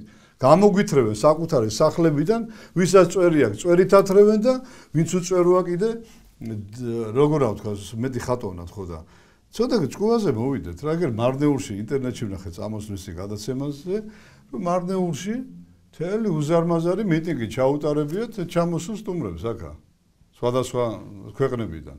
ასე როგორც ინგლისში ხდება, გერმანიაში ხდება, ხო? ამ დაგვარა ჯერ მანქანებს არ გვიმტვრევენ, მოგცეს ნიშანი. თუ არ შეასრულებთ, ესე იგი ჩვენ რაც გვინდა და როგორც გვინდა, მე თქვენი მანქანები ჩაილეწებო, ასე გამოდის ორი ხო. როგორ აღვხსნა სხვანაირად მარნეულში რა უნდა ამ მიტინგებს და რაღაცას. 4 მოსავალი თუ მოდის რა უნდათ? ჩვენებური აზერბაიჯანელების გაგდება ხო არ უნდათ რომ თვითონ მოიყვანონ 4 მოსავალი. თუ რა მიტინგი ჩაატარეს მე აზე არა ვარ. ეხლა თბილისშიც ჩაგვიტარონ ეს მიტინგები და სანამდე ჭკუაზე არ მოგვიყვანს უფალ იმით რომ რაღაცა დაგვემართება საშინელება. ჩვენი საკუთარი ნებით მამაო არ არის შესაძლებელი რომ ქართველ მერმა ერთდროს დიდად შეგნებულმა მორწმუნემ ბრძენმა ერმა თებში მახშები და ესენი ყავდა ხევის ბერები და ბარში კიდე რა ვიცი რა ბრძენი მარტო ჩვენი თამადები ეყოფოდა მთელ სოფლიოს ცალ-ცალკე პრეზიდენტებად თითოეულ კუთხეში გურიაში ყველაზე მაგარი თამადა ამერიკის პრეზიდენტად ივარგებდა სამეგრელოს ყველაზე მაგარი თამადა ინგლისის პრეზიდენტად ივარგებდა და ისე რო ვთქვა რა ხატონად ისეთი ერი ვიყავით რა დაგვემართ ასე იოლად როგორ ვატყუებენ ესე იოლად როგორ ჩავარდით ასეთ ბედკრულ მდგომარეობაში მადლის ნაკლებობა ხომ არ არის ჩვენში რატო თქვა გაბრიელმა ცუდი მეფე გერჩინოთ კარგ პრეზიდენტსო და დაუმატა ნახეთ როგორი რაღაცა იმიტომ რომ თავარია ზეციდან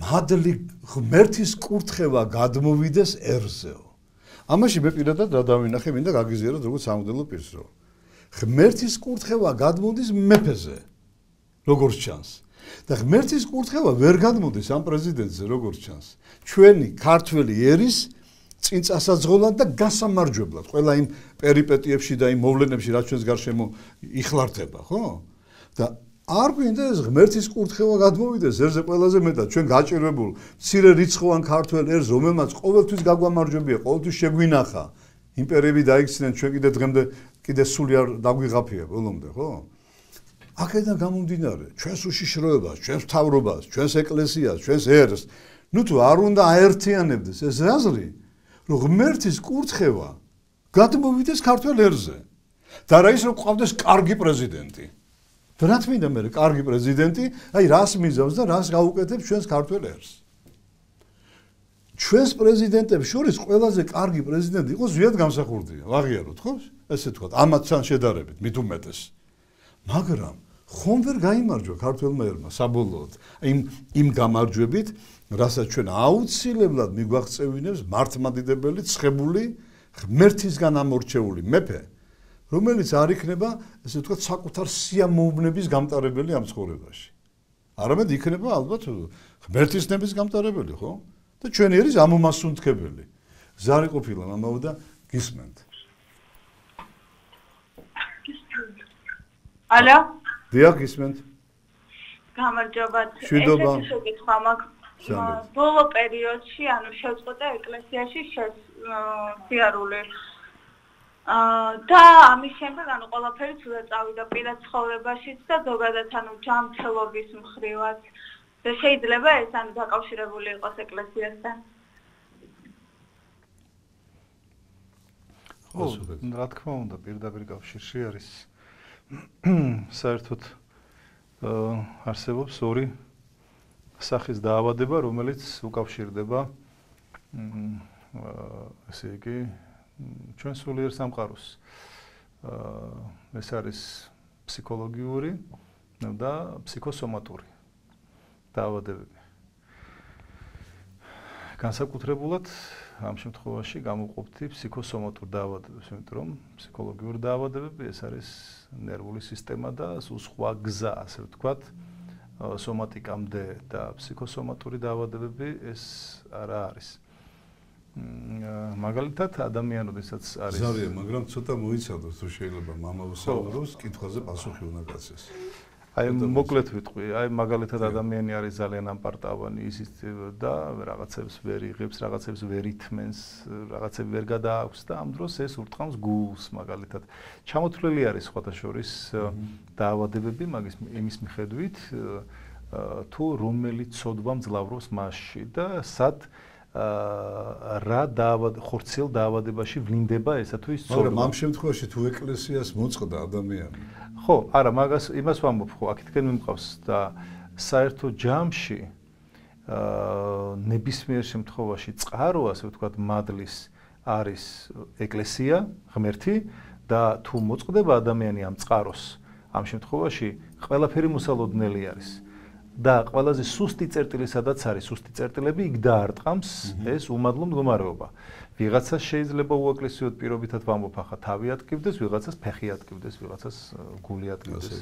აი ამას არსებითი მნიშვნელობა არ აქვს. თავარი არის, რომ წყარო არის ღმერთი და ღმერთი არის ჯანმრთელობაც, ღმერთი არის სიმშვიდეც, ღმერთი არის წარმატებაც, ბარაქაც, ამქვეყნიურიც, სიკეთეების, ასე ვთქვათ, წყაროც და ყოველივეს შემძენელი. ღმერთი არის ყველაფრის წყარო და ბუნებრივია, მე ვფიქრობ, ვინც დასვა შეკითხვა, მან იცოდა ამაზე პასუხი. უბრალოდ არ ვიცი, კიდევ ერთხელ. იმედია დაუბრუნდება.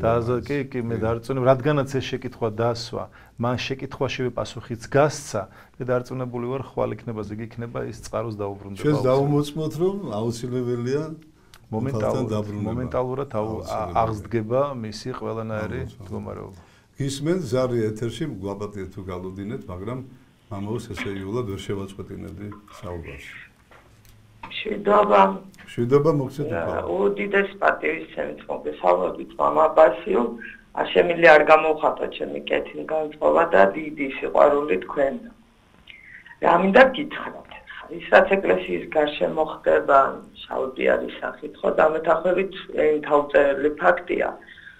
იქამდე მივედით, რომ ამდენ საშინელებას უბედავთ ზოგადად სასულიერო პირებს, რაც ახლა თავსაღად მიუღებელია ჩემთვის, როგორც ბრევლისთვის და ბევრისთვის ბუნებრივია. და მაგრამ ის ხო ფაქტია, რომ ეს ამდენი სიბინძურე, რაც ახლა ეკლესიაში ხდება, ამაზე თვალის დახუჭვაც შეუძლებელია რა. და მაინტერესებს თქვენი აზრით. აი რა გზებით შეიძლება ეკლესიის განწმენდა და საერთოდ ეკლესიამ როგორ შეიძლება აღიდგინოს ავტორიტეტი ხალხის თვალში, ბრევლის თვალში ზოგადად. მადლობა. ესე იგი, საქმე რასთან გვაქვს?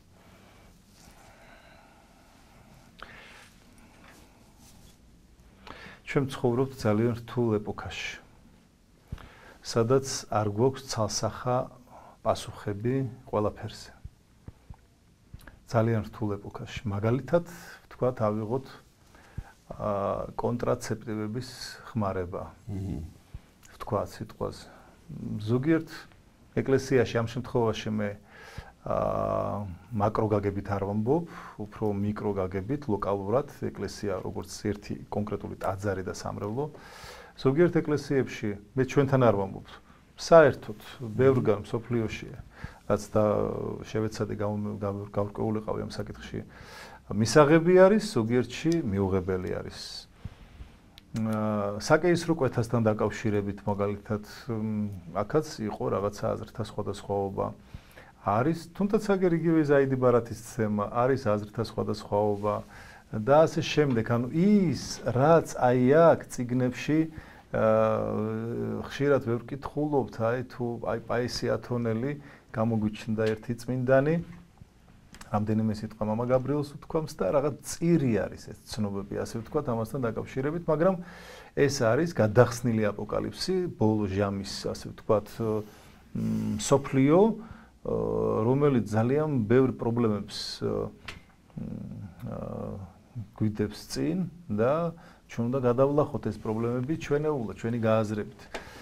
ძალიან რთული პროცესები მიმდინარეობს და შესაბამისად ამ რთულ პროცესებში ირღვევა გარკვეულწილად რაღაც გარკვეული ერთსულოვნება, შეიძლება ასე ითქვას. ესე იგი, რას გულისხმობ?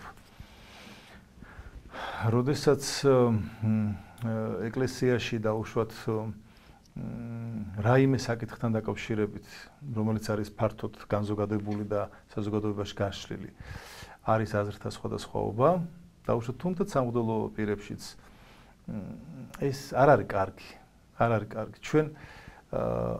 ჩვენამდე და უშუალოდ წმინდა მამები არსებობდნენ, რომლებიც არეგულირებდნენ ამა თუ იმ საკითხს და წმინდა მამა რო იტყოდა, მორჩა იმან თქვაო და დამთავრებული იყო იქ საუბარი რა. მაბატი თუ შეიძლება ზარი შემოუშვა და მე ერთბაშად იქნებ გავხსენოთ მაინც. გისმენთ აბა თუ არ ეგრევე ზარით ხანიკო. ეთერში ხართ. გისმენთ? ალო. დიახ, ძანეთ. ბატონო, ძალიან მიყვარს თქვენი გადაცემა. დიდ პატივს ვცემთ, ძალიან ერთგული მსმენელი ვარ თქვენი და ძალიან მოყვარული ვარ იმის, რომ ხშირად ახასიათებთ წმინდა მამა გაბრიელს, ჩემი წმინდანი ერთგულია და მისი წყალობა ძალიან ხშირად მქონდა. ეს გამოვცადე ცხოვრებაში 4 წლის წინ, როდესაც ბავშვი დაიბადა ჩემი პრობლემური ძალიან ცუდად იყო ნაადრევი მშობიარობის დროს და შევფიჭე მამა გაბრიელს დავარქმევი წმინდა მამა გაბრიელის სახელს და აქედან გამომდინარე მიყვარს თქვენი გადაცემა რომ კარგად მადლობა შეგუთხრა თუ ამით რისი თქმა მინდა იცი აი ყოველთვის მშველელია ჩემთვის მამა გაბრიელი აი უდიდესი წმინდანი უდიდესი ძალა მერთმა ყველა ქართულს გააგებინოს მისი მადლობა. მოდით მე იმას დავამთავრებთ, რომ ძალიან მნიშვნელოვანი და საინტერესო შეკითხვა იყო. და როდესაც ადამიანები ჩვენ სასულიერო პირები, რომლებსაც ერთი არის გამოცდილება გვაქვს ჩვენ კონკრეტული წიგნებით და სახელმძღვანელოებით, მაგრამ მეორე არის რომ ჩვენ მოკლებულები ვიყავით, ასე ვთქვათ, მოდით ვთქვათ პირდაპირ სტარცებს თავიანთი უწყვეტი ჯაჭვით, ასე ვთქვათ რა. ნამდვილ ბერებს, ასე. ბერებს, ხო, მოკლებული ვიყავით, ხო? რატო რა თან ამას რა ემატება, რომ შევედით ტექნოლოგიურ კიბერსამყაროში ვართ ფაქტიურად ყველა შესულები, ხო? და შეიცვალა მსოფლიო. ზარია. შეიცვალა მსოფლიო და ამიტომ ხდება რაღაც აზრთა სხვადასხვაობა. გამიგეთ სხვადასხვა საკითხთან დაკავშირებით. ეს გვართმევს რაღაც გარკვეულწილად მადლსაც. მერე ჩვენ არ ვიცით ამ ეპოქაში როგორი ურთიერთობა გქონდეს მოსახლეობასთან. ჩვენ არ გვაქვს ამისი კარგი გამოცდილება. მაგალითად, ჩემთვის პირადად ჩემი შეხედულება არის ესა რა. უკაცრავად ზარია და შემოუშვა და გავაგრძელოთ ესე არ გაგიწყოთ ადამიანთ. გისმენთ? ალო. გისმენთ. შეიძლება თუ არა მაგალითად ასეთი ღმერთმა გამიგოს რომ ძალიან ეკლესიაში სისტემატურად იყო, მაგრამ როცა ვერ ახსენებს ადამიანი და სახტირო ილოცოს რამდენად გამიგებს ამას ღმერთი.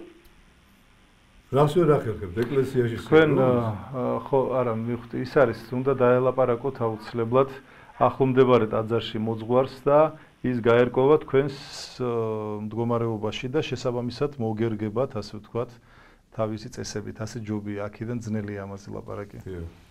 ხო და ახლა საქმე რაში არის? არის სხვადასხვა პრობლემები, მაგალითად, იგივე ბერმონაზვნებისა და საეროების ურთიერთობები. მე მაგალითად ახლა შეიძლება ვიღაცისთვის ეს არასწორი პოზიცია იყოს, მაგრამ მე მაგალითად ჩემს მრევლს მანდილოსნებს უგრძალავ, რომ წავიდნენ მამათა მონასტერში, აი ვეუბნები, რომ მაქსიმალურად თავი შეიკავეთ. იმიტომ რომ ჩემთვის ეს არის მიუღებელი. ვიცი მე რა არის შინაგანი სამყარო, ნუ მეტნაკლებად იმ გამოცდილებით რაც ვიცი და ვიცი თანამედროვე ასე ვთქვათ, ნაკლებ სულიერი, ასე ვთქვათ, საზოგადოება. და ამიტომ მე ვეუბნები იგივე მამაკაცებს ვეუბნები, რომ დედათა მონასტერში თავი შეიკავეთ. რაღაცა აქ ურთიერთობები არის სხვა, რაღაცა თითქოს ისეთ რამეს ვაკვირდები, რომ ცოტა აკლია ათქვეფას, ასე ვთქვათ, ერი და ბერის. რაღაც ასეთ რამეს ვაკვირდები და ბევრი საკითხებია კიდევ ამასთან დაკავშირებით და თხოვენ რომ დიდხანს ვერ დავალოდებ, თუ კიდე შემოუშვა ზარი და გავიზრდეთ შეხვდეთ. ისმენ. აბა ბრძანეთ. ეთერში ხარ ბრძანეთ. ამიტომ ეს ზარები შემოშვა ბაბო. ხშირად აწყვეტინებს ადამიანს აზრს ერთი მხრივ. ისმენთ. გაითიშა, აი?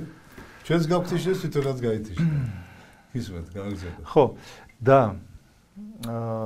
მოდით ბევრი რო არ ვილაპარაკოთ, ბევრი რამე არის ძალიან რთული, ბევრი პოლიტიკა, მრავალპარტიულობა, თამაშის წესები, პოლიტიკური თამაშის წესები, ეკლესიის როლი და მნიშვნელობა, სახელმწიფოებრიობაში, ასე უცხოეთიდან შეწოლა. უცხოეთიდან ძალიან ბევრი ფაქტორები, ძალიან ბევრი 15 მილიარდია თუ გონი თუ არ ვწდები და მოკლედ ეკონომიკას ჯობია არ შევეხოთ, თუ გადავიჭერი, აქ იმდენ 10 გადაცემა არ გვიყოფა. მოდით ასე ვთქვათ, პრობლემები არის ბევრი. კიდევ ზარია, ხო? გისმენთ. ალო? გისმენთ. პირდაპირ ეთერში ვარ? კი ბატონო, ბრძანეთ. საღამო მშვიდობისა, დაგუოცეთ მამაო. ღმერთმა დაგუოცეთ. ID ბარათთან დაკავშირებით მაქვს ორი კითხვა. პირველი, მე პირადად არ მაქვს ამჟამად არანაირი საბუთი პირადობის მოწმობაზეც და ძველ პასპორტზეც ვადა მაქვს გასული და მხოლოდ მართვის მოწმობით ვსარგებლობ, რის გამოც ძალიან დიდი პრობლემები მექნება და მაინტერესებს თქვენი აზრი, როგორ უნდა მოვიქცე. ანუ ავიღო თუ არა ID ბარათი. და კიდევ ერთი, მოზარდები, რომლებიც სკოლას ამთავრებენ, ატესტატს ვერ იღებენ თუ არ აიღეს ბავშვებმა ID ბარათი. ამ შემთხვევაში მყავს სამი შვილი. დიალოგი შეიძლება? არ გახვიდეთ ეთერიდან და ერთი შეკითხვა მაქვს. მე ამას რატომ მეკითხებით? მე ვეძებ პასუხს. არა, პასუხი თქვენ იცით, მაგრამ სამწუხაროდ ეს ის შემთხვევაა, როდესაც მე რო პასუხი გაგცეთ ის, რაც თქვენ ფიქრობთ, რომ მე უნდა გაგცეთ, ეს იქნება აბსოლუტურად მიუღებელი, მოდით ასე ვთქვათ, მოსახლეობის უმრავლესობისთვის. მოდით ასეთნაირად გავაკეთოთ, ასეთნაირად გიპასუხებთ. ადამიანი, რომელსაც უჩნდება შეკითხვა, ავიღო თუ არ ავიღო ID ბარათი, მან უბრალოდ უნდა გაიხედოს სხვა მხარეს, კიდევ მესამე მხარეს, სულიერად მაქსიმალურად გამტკიცებაზე უნდა იზრუნოს. რაღაცა პარაკლისები, რაღაცა დაუჯდომლები მოძღვართან შეათანხმოს, გამოასწოროს თავისი სულიერი ცხოვრება, შეხედოს უფრო გულწრფელი აღსარებები ჩააბაროს და მას ეს შეკითხვა საერთოდ არ გაუჩნდება, მას ზუსტად ეცოდინება რა გააკეთოს. და ბავშვებმა რა ქნან, რომლებიც ამაზეც ოჯახს გაეცემა პასუხი მაშინ, როდესაც ოჯახი იქნება ამისთვის მზად. ასე რომ ჩვენ ვთქვათ ახლა აიღე ან არ აიღე, ყველა ადამიანი აბსოლუტურად არის თავისუფალი ნებით დაჯილდოებული, ყველა ადამიანმა უნდა გააკეთოს ის, რასაც სული უკარნახებს. მე უბრალოდ გირჩევთ, რადგანაც თქვენ ეს შეკითხვა გაგიჩნდათ, მოდით ცოტათი გაძლიერდით. კიდევ უფრო მეტად რწმენაში და თქვენ ღვთისგან მიიღებთ არა მარტო პასუხს, არამედ იმ გზასაც გაჩვენებთ უფალი, რა გზითაც უნდა გადაწყვიტოთ ესა თუ ის პრობლემა და მათ შორის ID ბარათიც. და მაშინ მე გეტყვით ერთ რაღაცას, ასე ვეძებდი ამ კითხვაზე პასუხს და სულ შემთხვევით ქუჩაში ნამდვილად ღვთისგან მოუნერნილი ბერი შემხვდა, რომელსაც ესეთი კითხვა დაუსვი და პირდაპირ პასუხი მივიღე. არა, მივიღო ეს უფლისგან ნაჩვენებად თუ არა? ამაზე რაც ესეც მიიღოთ თუ არა უფლისგან, თქვენ უნდა გაძლიერდეთ უფრო მეტად რწმენაში და აქაც თქვენ მიხვდებით, თქვენ არ გიქნებათ ისეთი შეკითხვა მოსმენილი, რომელზეც გულით არ გეცოდინებოთ ღვთისგან, ესე იგი სწორი არის თუ არასწორი არის ესა თუ ის გზა თუ პასუხი. ასე რომ ყველაფერზე პასუხი არის თქვენში.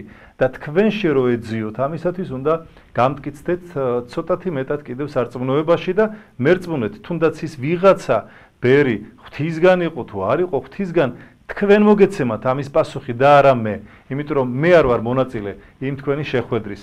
თქვენ მოგეცემათ, მერწმუნეთ, ღმერთი არ მიგატოვებთ. ძალიან მალევე გამტკიცებთ, თუ თქვენ აი ამ გზას შეუდგებით, ეს არის თამდაბლობის გზა და ეს არის მიენდე უფალს და მან გამოგზარდოს შენ. ჩვენ მივენდოთ უფალს, ვისწავლოთ მინდობა, ჩვენი, ასე ვთქვათ, მცირედი ლოცვითი ღვაწლი და სულიერი ცხოვრების მეცადინეობით, ასე ვთქვათ, და ღმერთი აუცილებლად მოგცემს ჩვენ იმის ცოდნას, რა გავაკეთოთ, როდის გავაკეთოთ, ვის მივენდოთ, ვის არ მივენდოთ, რომელი იყო ღვთისგან და რომელი იყო ბოროტისგან და მერწმუნეთ, არასოდეს მარტო თავს არ იგრძნობთ. ეს შემიძლია მე გითხრათ და დანარჩენი აქედან ახლა ვერ გიპასუხებთ. ერთსაც დავამატებდი, ახლა ცოტათი ისეთი ის არის, ცოტა ოდნავ ეხება ამ თემას, ოდნავ. რო იყო შემთხვევები, როდესაც მონასტრებს მტერი შემოესეოდათ, წინამძღვარი დადგებოდა და იტყოდა: "აბა ვინახართ ახლა მზად? ისინი დავრჩეთ და შევიმკოთ გვირგვინით და ვინც არა და წადით ახლა იქით გაიქეცით და არ ჩაგეთვლებათ ეს ქრისტეს უარყოფაშიო." ანუ იმ მომენტში ვინც მზად იყო ის იღებულს გვერ როგორ უნდა უთხრა ადამიანს შენ არა იყო აიდი ბარათი შენ არა ყველაფერზე უარი თქვი შენ ყველაფერი გადახაზე თუ ის ამისთვის მზად არ არის სიტყვაზე ხვდებით ხო ეს არის ღვაწლი და ღვაწლისთვის უნდა მოემზადოთ და როცა მზად იქნებით შეკითხვაც არ გექნებათ და მაინტერესებს ხომ არ ვეტყვით სად გროვდება ხელმოწერები აიდი ბარათის წინააღმდეგ ამდენი არ ვიცი მე ჩემი ხელმოწერა უფალთან მაქვს უკვე გაკეთებული და ისე მშვიდად გრძნობ თავს შინაგანად ღმერთი მაძლიერებს ვიცი მე რა გავაკეთო ვიცი მანახებს ხოლმე გზას და ამასთან ერთად მიუხედავად სხვადასხვა განსაცდელებისა ცხოვრებაში სიმშვიდე არ მტოვებს მე შინაგანი სიმშვიდე სიხარული არ მტოვებს და გრძნობ რომ მადლი არის ჩემთან ღმერთი არის ჩემთან და რისი მე შინოდეს ისე მაგკითხვაზე აი სად გროვდებოდა შემიძლია გიპასუხოთ თავისუფლების მოედანზე ხელოვნების მუზეუმი რომ არის ხო 2 სართულიანი შენობა აი მაგის შესასვლელში ანჩის ხატის ხატი ბრძანდება ხოლმე და მად ხელმოწერები ადრე მად გროვდებოდა და მიდით და იქნება ეხლაც დიდი მადლობა გმადლობთ ცოცხლით ხო და ბოლოს დავასრულებ აზრს მე მინ მომეცა ამის საშუალება რომ ეს ვთქვა ჩემი აზრი მე ვფიქრობ რომ აი ძალიან კადნიერად გამომივა ალბათ ახლა მე ესა და ჩემი ასე ვთქვათ კნინი გამოცდილებით ვიტყვი ჩემსას რომ დღეს ავტორიტეტი აქვს ეკლესიას ავტორიტეტი ჯერ კიდევ აქვს როგორც აი დასვა შეკითხვა ჯერ კიდევ აქვს მაგრამ იკლებს ეს ავტორიტეტი ნუ ნათელი არის ჩვენ გადავხედოთ ჩვენს ტაძრებს რთული სურათი არის და ეს იციან ჩვენმა ოპონენტებმაც მტრებს მაგათ ვერ დავარქმევ და ვიცით ჩვენ ხო რაც ხდება ეკლესიაში ჯერ კიდევ არის მე ვფიქრობ რომ მე ესე იგი შემეძლოს დაუშვათ რაღაცა ორგანიზება ან კურთხევა მქონდეს ან რაღაცა ხო პატრიარქთან ან საპატრიარქოსთან არსებულ სახალხო დარბაზს დავაარსებდი სახალხო დარბაზს სადაც ექნებოდა საშუალება ერის გამოჩენილ მამულიშვილებს ისეთ დამსახურებულ პირებს დაუშვათ რომ დასხდნენ დიდ მაგიდასთან ესე იგი სასულიერო პირებთან დაუშვათ იგივე მღვდელმთავრებთან ჩვენს მღვდელმთავრებთან და ვინც იქნება დაუშვათ მოწვეული რომ სხვადასხვა საჭირბოროტო საკითხებზე იმსჯელონ და მონიტორში მუდმივ მონიტორში გაატარონ ყველა გადაწყვეტილება რასაც ღებულობს ხელისუფლება ვინ არის ხელისუფლება იგივე ეკლესიის შვილები იგივე ჩვენი ქვეყნის შვილები არის ხო ეს ხელისუფლება დაუშვათ ვინ არის ეს არის ადამიანები რომლებსაც სახელმწიფოებრივი გამოცდილება არ აქვს უბრალოდ რაღაცა დიპლომი აიღეს სადღაც რაღაცა ისწავლეს და მათ უნდათ რომ მართონ ქვეყანა ასე ქვეყნის მართვა არ შეიძლება თან ბევრი პროფილის მიხედვით არ მართავს ხო თან ბევრი პროფილის მიხედვით არ შეიძლება თუნდაც ჩვენი ახალგაზრდა პრემიერ-მინისტრი რო ავიღოთ ხო ძალიან ისეთი ინოვაციური აზროვნების ადამიანი არის ძალიან ენერგიული არის ძალიან მონდომებული არის, მაგრამ ეს არ არის საკმარისი იმისთვის, რომ შენ მართო ქვეყანა. აბსოლუტურად არ არის საკმარისი და აი ეს რო იქნებოდა სახალხო დარბაზი რაღაცა. მე ძალიან მომეწონა. ეს სახალხო დარბაზი ყოველთვის რეკომენდაციით მიმართავდა სხვადასხვა არასწორ გადაწყვეტილებებთან დაკავშირებით, გაასაჯაროვებდა თან ამ რეკომენდაციას თავისი ახსნა განმარტებით და მე გარწმუნებთ მაგაში ამ ჩათვალეთ რომ ეს დარბაზი იქნება 90-95%-იანი მხარდაჭერით მთელი მოსახლეობის მე გეთანხმები უდიდესი ავტორიტეტი ზარ შემოუშვებდა მაგ გავავრცელოთ მაგ თემას ისე აუცილებლად გისმენთ შვიდობა ძალიან დასვით კითხვა დიახ სუდად ისმის ხმა გაასწორა მიკროფონთან საცაუბრობთ არის მის კარგად თქვენი ხმა საიდან აღნიშნა მოსაზრება რომ არ შეიძლება ავიღოთ აიდი ბარათი რომ ავიღოთ? დიახ მაინტერესებს საიდან წარმოიშვა მოსაზრება რომ არ შეიძლება ავიღოთ გასაგები რომ არ შეიძლება ავიღოთ?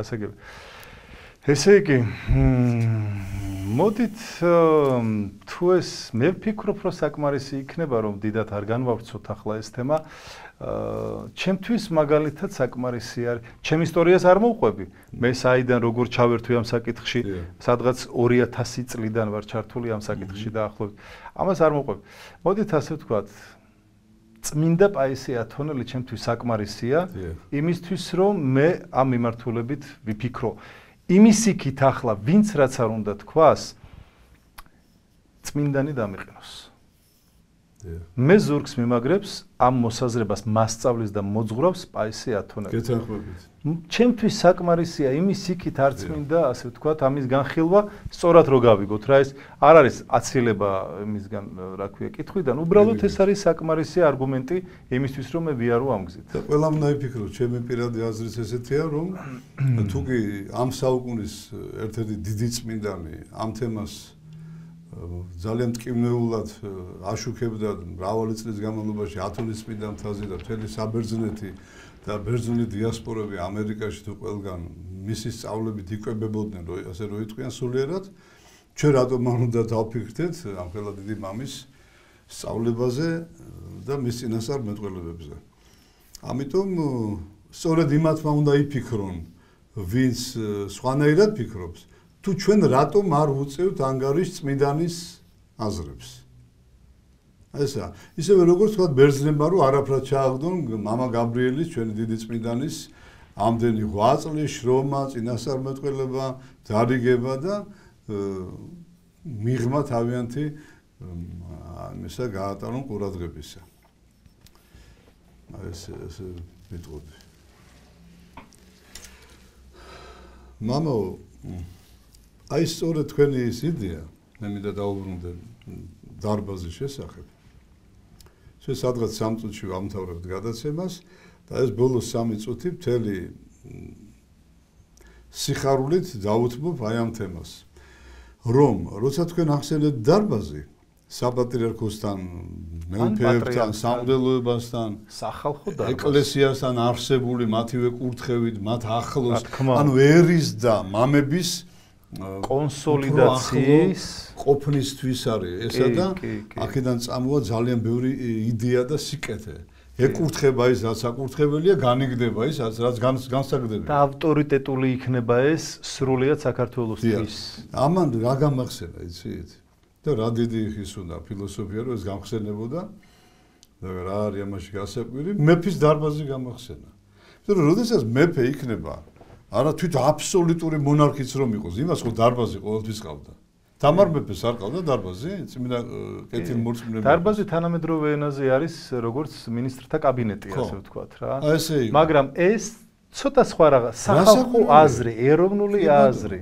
ეს ეხლა ეს დარბაზი მომავალი დარბაზისთვის ძალიან კარგ გაკვეთილებს პლაცდარმი იქნება კი პლაცდარმი და თვითონ ერით შეარჩევს თავის ღირსეულ შვილებს ერთმანეთს დაინახავენ მამები და შვილები ერთმანეთს გაეცნობიან იმსჯელებენ სხვადასხვა თემაზე ეს შეიძლება იყოს 50 კაციანი 100 კაციანი დარბაზი ისე კი არა რომ რამდენიმე კაცი შეიკრიბა არა ფართო დარბაზი სადაც მსჯელობა იქნება და ეს სავალდებულო მსჯელობა უნდა იყოს სავალდებულო დასწრება ეს შეიძლება თვეში ერთხელ ყოველ თვეში იქნეს შეკრება და სხვადასხვა საკითხებზე მსჯელობა და ერთიანი გადაწყვეტილების მიღება არ არსებობს ამ დარბაზში რომ შეაღწიოს ასე ვთქვათ ბოროტმა იმიტომ რომ ეს ღვთივკურთხევით იქნება ეკლესიისა და უწმინდესის კურთხევით იქნება სინოდალური ასე ვთქვათ გარკვეული გავლენაც იქნება ერთის მხრივ და მეორეს მხრივ იქნება სახალხო გავლენაც იმიტომ რომ იქ იქნება თანასწორუფლებიანობის პრინციპზე იქნება მსჯელობა აქტუალურ საკითხებზე და რეკომენდაციების გაცემა ხელისუფლებისთვის აი დღევანდელ საქართველოს ეს ძალიან ჭირდება ძალიან ჰაერივით ძალიან ჭირდება სანამ აქვს ჯერ კიდევ ეკლესიას ავტორიტეტი სანამ აქვს იმიტომ ძალიან ბევრ ხრიკებს ვაკვირდებით ჩვენ რომ ეს ავტორიტეტი შეილახოს კი ჯერ კიდევ დგევართ რაღაცნაირად მაგრამ რამდენ ხანს გაუძლებთ და ღმერთმა დიდ ხანს გვიმყოფოს ჩვენი უწმინდეს მერცა ვიცოცხლოს ასაკუთრებია ნუ რა შეიძლება ითქვას პატრიცემულო ტელემაყურებლებო მე მადლობ უფალს რომ დღეს ჩვენი გადაცემა ღირსი გახდა საოცრად საინტერესო ადამიანის სულიერი მოძღვრის მამა ბასილის სტუმრობისა, რომელიც თუ რამეს ბოლომდე არ პასუხობდა და თვითონ აღიარა რატომ, ალბათ კიდევ იმიტომ რომ ჩვენ ყველანი არა ვართ იმ დონეზე მზად, რომ სრული ესე ვთქვათ, სიტყვა თელი სიგრძე სიგანედ მოვისმინოთ, ჯერ კიდევ რძე გვჭირდება, მე უნდა გითხრა და ვაღიარო რომ ბოლომდე არ მესმოდა რომ მეგონა რომ ქართველი ერი ძალიან უბრალოდ და ჩვეულებრივად ყველაფერს გაიგებდა იმას, რასაც წმინდა მამები ჩვენ გვასწავლიან და გიკითხავდით ამას დიდი ენთუზიაზმით, გულუბრყვილობით, სიხარულით, სიყვარულით. მაგრამ როცა მე წავაწყდი საოცრებებს, რომ 100,000-ობით ადამიანი თითქმის და არა მეტი დაახლოებით ის ახალგაზრდობის ის ნაწილი, რომელიც ეს გაბრუებულია, დაუშვათ რა, აბსოლუტურად ეწინააღმდეგებოდა და ზოგმა ისიც კი თქვა, რომ ეს ჩვენ აქ თურმე რასისულებს ლაპარაკობთ, დუდუ ჩვენ გვჯერა იმისა, რაც წმინდა მამებმა ილაპარაკეს, ან სახარებ, ან ეს ყველაფერი ზოგი ღმერთს აგინებდა, ლანძღავდა უკანასკნელი სიტყვები ჩვენ რო გლანძღავდნენ, მაგიარა გასაკვირი და ნამდვილად მამამ სიბრძნით მოიქცა, არ ჩვენ ვართ ღირსი ბოლომდე გავიგოთ, ბოლომდე პასუხი როგორც საჭიროა ისე რადგან მარგალიტები დაიბნება ფაქტიურად და უფალი გაფრთხილებს რომ ნუ დაუფენთ მარგალიტთაო ყველასო არ ვიტყვი სხვა სიტყვას და მადლობდეთ იმას ასაც დღემდე ჯერ კიდევ გაგებინებს ჩვენ უფალი და რომ კიდევ აი გავხადა ვისი რომ სამოდელო პირი მოვიდა ჩვენს ეთერში და ტელევიზიით რომელიც საერთოდ ტელევიზიიდან ისმის უამრავი სიცრუე უამრავი დასაღუპი რამ ადამიანთათვის უამრავი გარყვნილი სცენები და ფილმები გადაიცემა სხვა რელიგიების თუ სხვა სარწმუნოების თუ სხვა ქვეყნების ყოფა უფრო იჭრება ქართულ სინამდვილეში ვიდრე ჩვენი გადაცემები რამე ისტორიულ ეგერ პირველ არხზე 50 მილიონს იღებენ სახელმწიფოდან ჩვენი ჯიბებიდან და ყველაზე კარგი გადაცემა რაც ჰქონდათ გურამ რჩეულიშვილის ის გააპანგურეს იქიდან ესმით ეს რამდენად ესე იგი ალოგიკური და ღმერთის საწინააღმდეგო ამბები ხდება ჩვენს ქვეყანაში მაგრამ ბოლო არის მაინც კეთილი მამაო, ბოლო არის მაინც ივერის გაბრწყინება, ბოლო არის მაინც საქართველოში დიდი ღვთისშიში რო დაგვეცემა გაბრიელის წინასწარმეტყველებით და ყველას დიდი ღვთისშიში გვექნება და აქედან დაიწყება ჩვენი ფეხზე წამოდგომა, რადგან თუ ღვთისშიში აქვს ადამიანს, იმის ნდობა შეიძლება საქმეშიც გამოდგება უფლისთვისაც თავს დადებს, ოჯახისთვისაც, მეზობლისთვის, მეგობრისთვის, ყველანი ერთმანეთს მეტად გამოვადგებით გარშემო ვით შემთხვევითი სტუმრები არიან და ღმერთის მტრები არიან, ვეღარ გაძლებენ აქ ჩვენთან ვერ იცხოვრებენ, ვეღარც მოგვერევიან. მერე ჩვენ ამასობაში დავიმსახურებ და მეფესაც გამოგვიგზავნეს უფალი მართლმადიდებელს და არა იმას თავის სიამტკბილობაზე მაცხოვრებელს, არამედ ჩვენი ერის დიდ მოჭირნახულეს. აი მანამდე კიდე იყავით ამ პრეზიდენტების არჩევაში, აირჩიეთ და ერთს გეტყვით რა, აი მე პირადად ცოდვილი დავითი რომ კაცო, სანამ ეს მეფე ვერ გაგიგიათ ვინ არის და რატო უნდა მოგვივიდეს. ისეთი კაცი მაინც აირჩიეთ, რომ გაგიგიათ, რომ მართლმადიდებელია ბოლოს და ბოლოს. ქრისტეს მტერი არ არის. შეიძლება რაღაც ეშლებოდეს ჯერ კიდევ, თქვათ, არ იყოს ბოლომდე დახვეწილი და რაღაცა, გაიგე, მაგრამ აშკარად ჯობდეს ყველა დანარჩენ კანდიდატურას, რომელიც ნამდვილად არ არის მართლმადიდებელი, არც სიტყვით, არც საქმით. და ბოლოს და ბოლოს როგორ მიხვდებით, ხო? დააკვირდით პროგრამებში, რას გთავაზობენ, რას ამბობენ, ვის აღიარებენ, რაზე წერენ, რა უნდათ გააკეთონ. და თუ მიხვდებით, რომ არავის არ უნდა ქრისტეს დიდება საქართველოში და მართლმადიდებლური ეკლესიის მხარდაჭერა და ეკლესიის წიაღში ყოფნა და მისი გამარჯვება, რატო უნდა მივცეთ ხმა, მე ვერ გავიგე. და ის 40-60% რომელიც არჩევნებზე არ დადის მამო, ამ ხალხის უამრავი ნაწილი ამ დარბაზში ვერც დატე შემოიჭრება პირდაპირ. აი მას ენატრება ეს დარბაზი. იმას ენატრება ეს ქართული სიტყვა, იმას ენატრება ნამდვილი მართლმადიდებელი მამებთან სიახლოვე, კარგი მოწიწებით სიახლოვე რასაკვირველია. და აი საბოლოოდ ესეთი გზებით ჩვენ მაინც გავიყვალავთ გზა სუფლისკენ და მაინც გადავრჩებით და მაინც გამოვთხოვთ რამენაირად უფალს რომ გავხდეთ ღირსი რომ ღმერთის კურთხევა მიიღოს ქართველმა ერმა, რადგან გვეყოლება თავის დროზე მეფე, მანამდე კიდევ ნახავთ რომ კარგი იქნება და ცუდი იქნება, ეს პრეზიდენტები მაინც ვერ გაგვიყვანენ ფონს, მაგრამ იმდენი მაინც ქნას ვიღაცა მომავალმა პრეზიდენტმა, რომ მოამზადოს. აი სწორედ თქვა დარბაზის საკითხი რომ დადგება და კურთხევას თუ მიიღებს ეს ამბავი, ამას მაინც არ შეეწინააღმდეგოს. პირიქით, რაღაცნაირად მოეხმაროს, ხო? რომ ქართველმა ერმა შეძლოს ამ გარდამავალ ეტაპებზე გამოღვიძება და გარეშე და შინაური მტრების მოჭკვიანება, ესე რომ ვთქვათ. მამაო, თუ კიდე რაიმე ესეთი გაქვთ თქვენ ზოგადი სიტყვა ჩვენი ერისთვის სათქმელი კი ბატონო, სიამოვნებით? გაძლევთ. არაფერი ისეთი ახლა საუბროს მეტი რა არის, ძალიან ბევრია სასაუბრო და იმდენად ბევრი პრობლემები არის ყოველდღიურად. აი ბავშვების ამ პრობლემა რო არის, თუ შევეხებით სანამ დამთავრდება ეთერი, რომ ბაღებში თურმე გინდა თუ რაღაც აპირებენ შემოიღონ, რომ 10 წლის გარეშე ვინც არ მიიღებენ, არც ბაღში, არც სკოლაში, თუ ბავშვებს ყველა 10 რა აქვს ჩატარებული, ეს ერთი. მეორე ხო, და ეს ცოტა ისეთი თემა, ძიმე თემა. ხო, ძალიან ძიმე თემა, მართალია. დიდი თემა არის. ხო.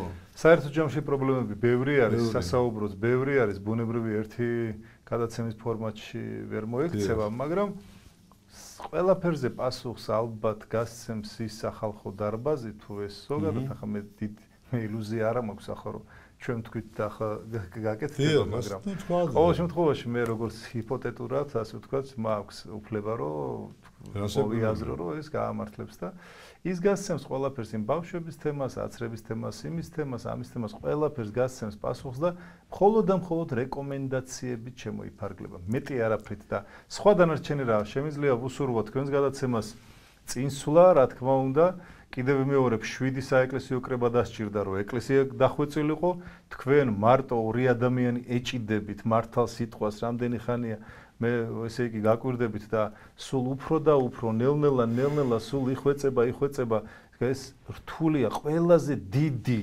ღვაწლი რაც კი შეიძლება ადამიანმა გაწიოს ეს არის ქადაგება. ქადაგებაზე დიდი ღვაწლი და რთული არ არსებობს. ქადაგებელი ჩათვალეთ რომ ყველა სასწაულთმოქმედზე უფრო მაღლა დგას. იმდენად რთული არის ეს ღვაწლი და ფაქტიურად თქვენ აი თქვენს ბეჭებზე გადაგაქვთ ეს ქადაგება და მე ერთი შემიძლია გისურვოთ, რა თქმა უნდა, ღვთისწყალობა და მადლი უხვად გქონოდეს თქვენ, ასევე სასულიერო პირებიც თუ იქნებიან თქვენს გვერდით პირდაპირ ეთერში ისე ვიცი არიან, მაგრამ აქაც რო იქნებიან და არ იქნებოდა თქვენი მეუფე გვეწეოდეს.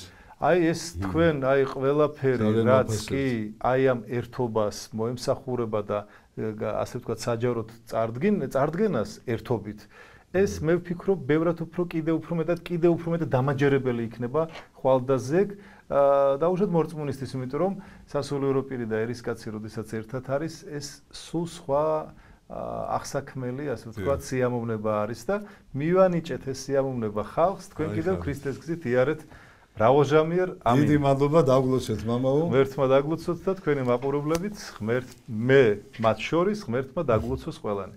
სული წმინდა მოვიდეს ჩვენზე და ძალი მაღლისა გფარავდეს. ამინ. ამინ. ადეცემულო ტელემაყურებლებო, დიდ მადლობას გიზღვნით დღევანდელ დღეს უყურებდით აი 3 საათის განმავლობაში ჩვენ გადაცემას და ღმერთმა ინებოს თქვენი ყოველი სიკეთე, მფარველი ანგელოზები არ მოგაკლოთ უფალმა. და წინსვლა სულიერი. კარგად ბრძანდებოდეთ მომავალ შეხვედრამდე.